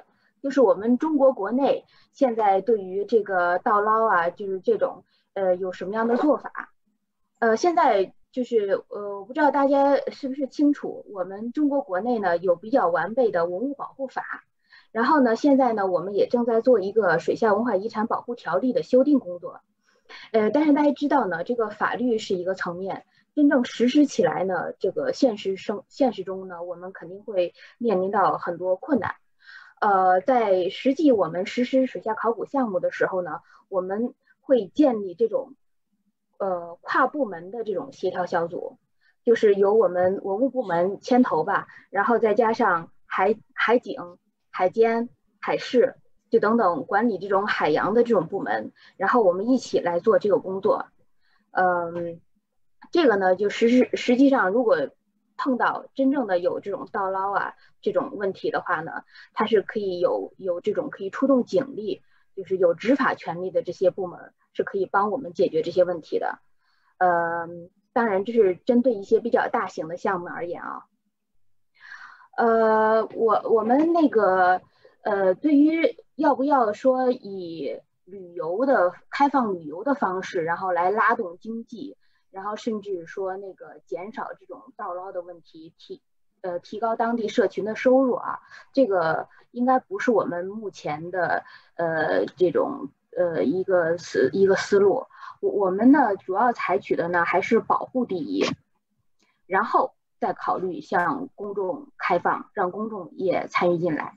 所以我们中国来讲呢，就是不会只考虑到经济效益，我们还是要把这个保护，原址保护放在首位的。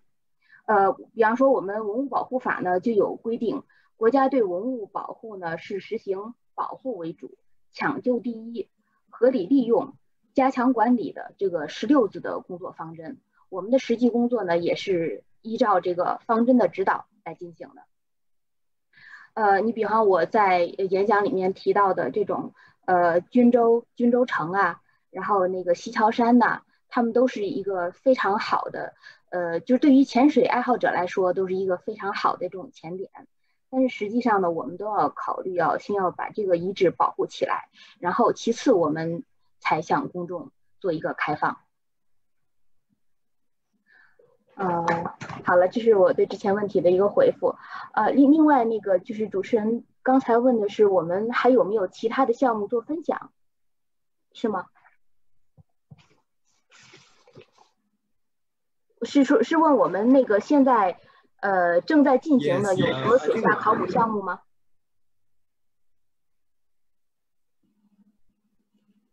Yes, I think there was the question. I think mainly about underwater, submerged cities, I think. Yeah. Whether there were any examples to share, but I think I think Dr. Sian had already shared quite a fair amount of details. So I think thanks Dr. Sian for the elaboration.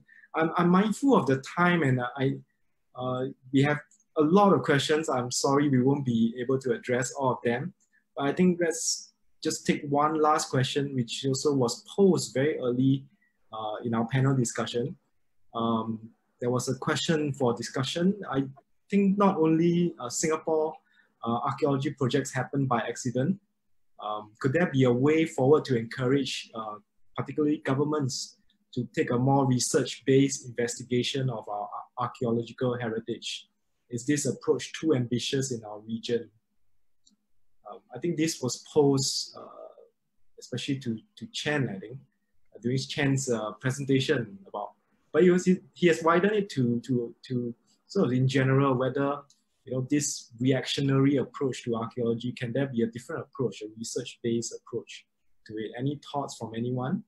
Sure, since maybe I'll get the ball rolling for this. I think it's a universal problem. It's worldwide. Archaeologists face these things, face accidental discovery because of, well, be it construction, development, or farming, or looting, or salvaging, or people trying to get scrap metal. So this happens everywhere in the world.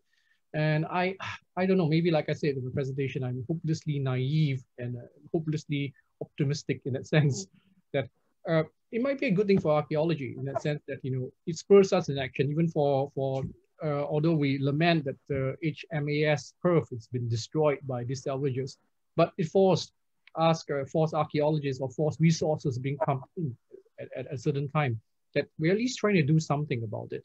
Of course, we could have done something in 1945 or 1955 or 1965, but there's only so much resources that we have.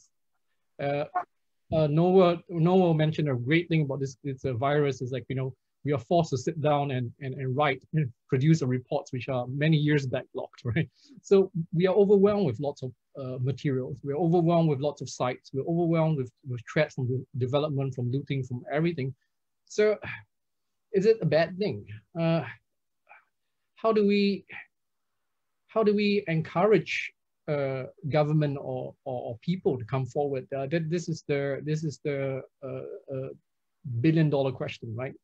So how do we get more funding? This is something I think is universal. All my colleagues on this panel will have said that yes, we may have regulations, we may have legislation, we may have policemen helping us, we have local community helping us, but we still need resources. And how long can these resources last?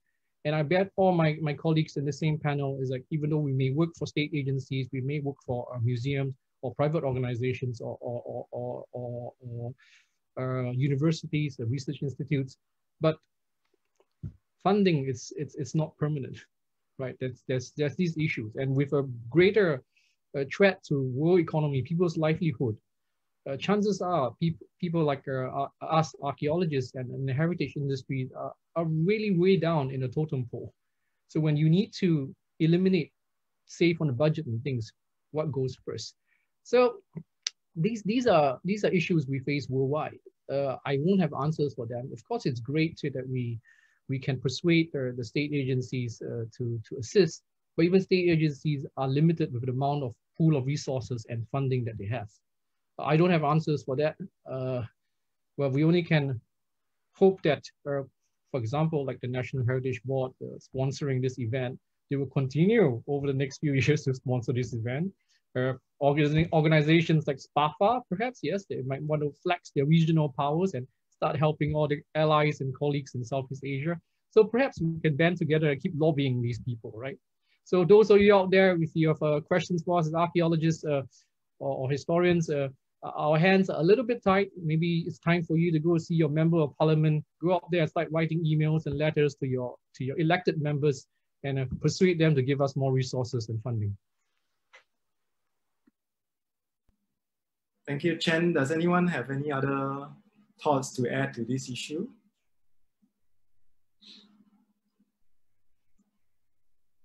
If not, I'll bring the session to a close, and I apologize to the participants that we we can't answer all the questions. There's a lot of questions that were posed. I think it was a very active involvement of the panelists and the participants. I think we covered a lot of issues from livelihood, sustainable development, the economics of it, even COVID, I think 19 was covered in our discussion. So a very rich discussion. I'd like to thank the panelists for the excellent sharing on a diverse range of issues covered in the last presentation. So without further ado, I will hand the time back to Lester to conclude the session. Thank you very much to our panel chair, Mr. Yeo. A big thank you to all our panelists as well. So we're going to bring all of you on screen for a group photo. All right, so I'm just going to turn off my camera first. All right, so I'd like all of you to please kindly smile. Just look into the camera, smile for your first formal photo shot. We're going to take the photo from our end, do a screenshot. Okay, great. A second photo, thumbs up, everybody. Thumbs up. All right, thank you very much. Thumbs up. All right, thumbs up. Thank you. We're going to take a screenshot. Thank you very, very much, everyone. All right, so once again, well, sincere appreciation to our panel chair, Mr. Yeo Sian. A big thank you to our panelists as well, Mr. Lim, Ms. Zainab, Dr. Sin, Dr. Tan, as well as Dr. Pearson. Thank you very much for all your time and your wonderful expertise in sharing with all our audience. So, ladies and gentlemen, we're almost at the end of this wonderful event, 3-day symposium. So really here to wrap things up for all of us, I'd like to now invite back, as you know, they were here to welcome all of you to our symposium. So it's only fitting that we welcome them to really just wrap up our 3-day China and the Maritime Silk Road Symposium. So I'd like to invite Mr. Kenny Ting, Director of Asian Civilisations Museum and Peranakan Museum, Group Director of Museums from the National Heritage Board Singapore, together with Dr. Stephen Murphy, Senior Curator for Southeast Asia at the Asian Civilisations Museum, for the closing remarks. So I'd like first to hand the time over to Dr. Murphy, please. Thank you, Lester, and thanks everybody for sticking with us to the end. It's really great to see that most of the people that tuned in tonight are still here. I know it's been a bit of a marathon, yeah. Very much appreciated. Yeah, so first off, really on that note, I'd just like to thank all of you, especially the presenters and the audience, for taking part in what I can only term as a grand online experiment. This is the first time that I or ACM have attempted a symposium of this scale in a webinar format. So it's been a steep learning curve for us, as well as I'd imagine for many of you too. Thank you for bearing with us through the technical glitches, the multiple emails and Zoom links, and of course, the complicated and sometimes confusing time zone shifts. I think I can safely say that this is the first time I've ever seen a keynote given at 7 a.m. from a kitchen table in New York, a Zoom presentation from China routed through Skype using a VPN, as well as a talk given from a tent during a glamping trip, and in our recent, in this panel here, a very auspicious call to prayer in the background. So once again, thank you all for being part of this.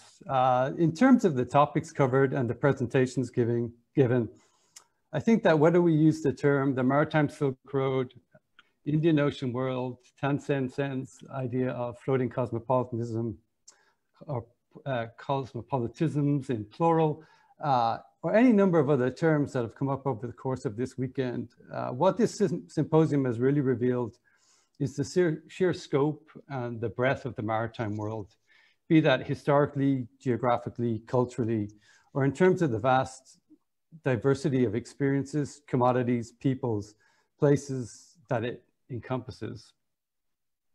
The papers have illuminated stories, ideas, religions, material cultures, shipwrecks and ports that stretch from the east coast of Africa all the way to the west coast of the Americas and everywhere in between.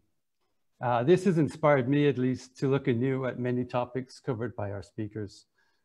The first panel really brought home to me the level of connectivity that existed by the 7th to 8th century, or even earlier. Ports are vital nodes and, in a sense, liminal zones between the land and the sea. What also becomes apparent through the presentations is that their links to the inland networks are just as vital as those to the waves. The panel on shipwrecks allowed us to understand in greater depth how these connectivities were made and by whom. The exciting discoveries that have been made over the past 20 to 30 years are helping us to better understand seafaring and the life of the ocean. They are quite literally the vehicles for Tansen's floating cosmopolitanism. The third panel emphasized further the cultural interaction, interchange, and hybridity that can and does take place within this maritime world. I was struck by the variety and diversity of the evidence discussed. The final panel tonight brings home to us all the challenges, but also the opportunities that exist for us as academics, researchers, heritage professionals, in regard to what I hope you will all agree is our shared maritime heritage. If we do not invest adequate time, money, and resources into this, then we will not only lose important aspects of our history, but the many new stories that are surely waiting to be revealed. On that note, I would like to second Professor John Mixick's call yesterday, and actually all of the sentiments and comments of the speakers tonight to strengthen cooperation and collaboration across the region and amongst us all. I hope that in some small way that this symposium may have helped us move in that direction. So on that note, I'd like to thank you all once more for making this an extremely rewarding and thought-provoking 2.5 days. And I hope to see you all sometime soon, somewhere on that floating cosmopolis. With this, I hand over to Kenny Ting. Thank you all very much. Thank you so much, Stephen, and thank you everyone once again. It's been such a pleasure and a very enriching experience attending the symposium these 3 days. This symposium has been so critical as it has allowed us to dive deeper into subject areas and contemporary issues that we're unable to present with our physical displays and exhibitions at the museum. There are 2 key takeaways for me. The first is that we cannot forget the people who are part of maritime trade. And I don't just mean the elite and the merchants, but the artisans, the shipwrights, the sailors, the monks, the entertainers, the slaves, men, as well as women. The second sort of takeaway for me has been something I would describe as the sort of complexities and multiplicities of the history and heritage of maritime trade. And that really for us to label all of this complexity, the Maritime Silk Road is limiting and even a little bit naive. And so at this point, I feel an overwhelming sense of curiosity and wonder because I know that there's so much more to be uncovered, so much more to be researched in the space of maritime trade, or however you want to call this subject. I look forward to more research partnerships, COVID-19 notwithstanding. And I don't know why we can't do this more regularly. We don't have to wait for an exhibition exchange or an exhibition to do a conference such as this. So as director of ACM, at least I would like to say that I definitely want to do more conferences that are related to the ACM's collections and subject areas in general. So, watch out for this space in the years to come. I'd like to thank all the speakers and moderators for your expertise as well as for your passion. Thank you again for the wonderful discussion during this symposium and for taking part in it despite the very, very time differences and very awkward presentation times for some of you. Thank you to the translators, 谢谢, who have also worked very hard behind the scenes to make sure everything can be understood.